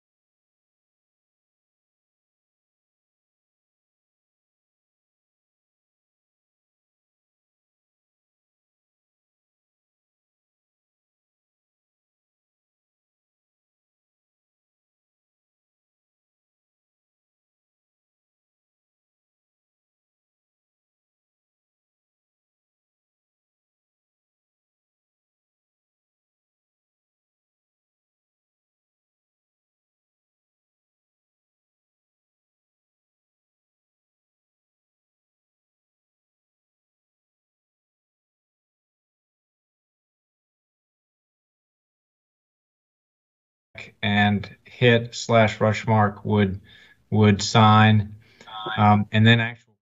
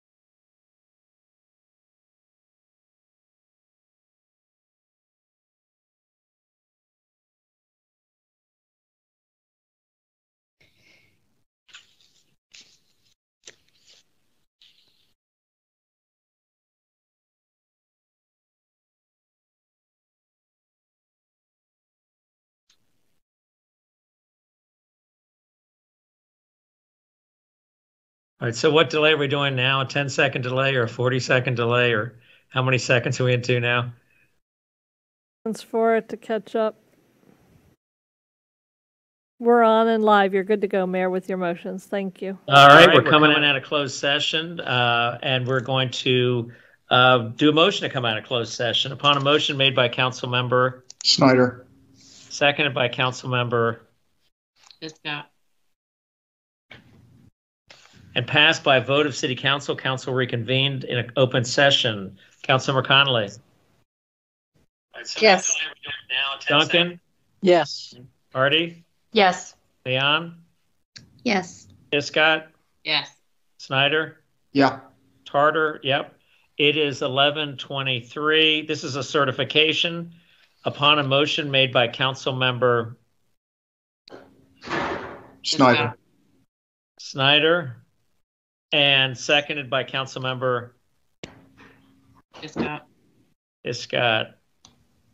And passed upon affirmative roll call vote in open session. It was certified that only public business matters lawfully exempted from open meeting requirements and only such public business matters as were identified in the motion by which the closed meeting was convened were heard, discussed, or considered in the closed session or meeting by the body. Councilmember Connolly? Yes. Duncan? Yes. Artie? Yes. Leon? Yes. Scott? Yes. Snyder? Yeah. Tarter? Yep. All right. It's 11:24. Is there anything else anybody wants to say before we adjourn? We're going to be seeing each other in another 9 hours or so. Any last words from anyone? How about we're adjourned? Does that work? You're adjourned. Good evening. Good night. Good night, everyone. Good night, everybody. Bye. Good night.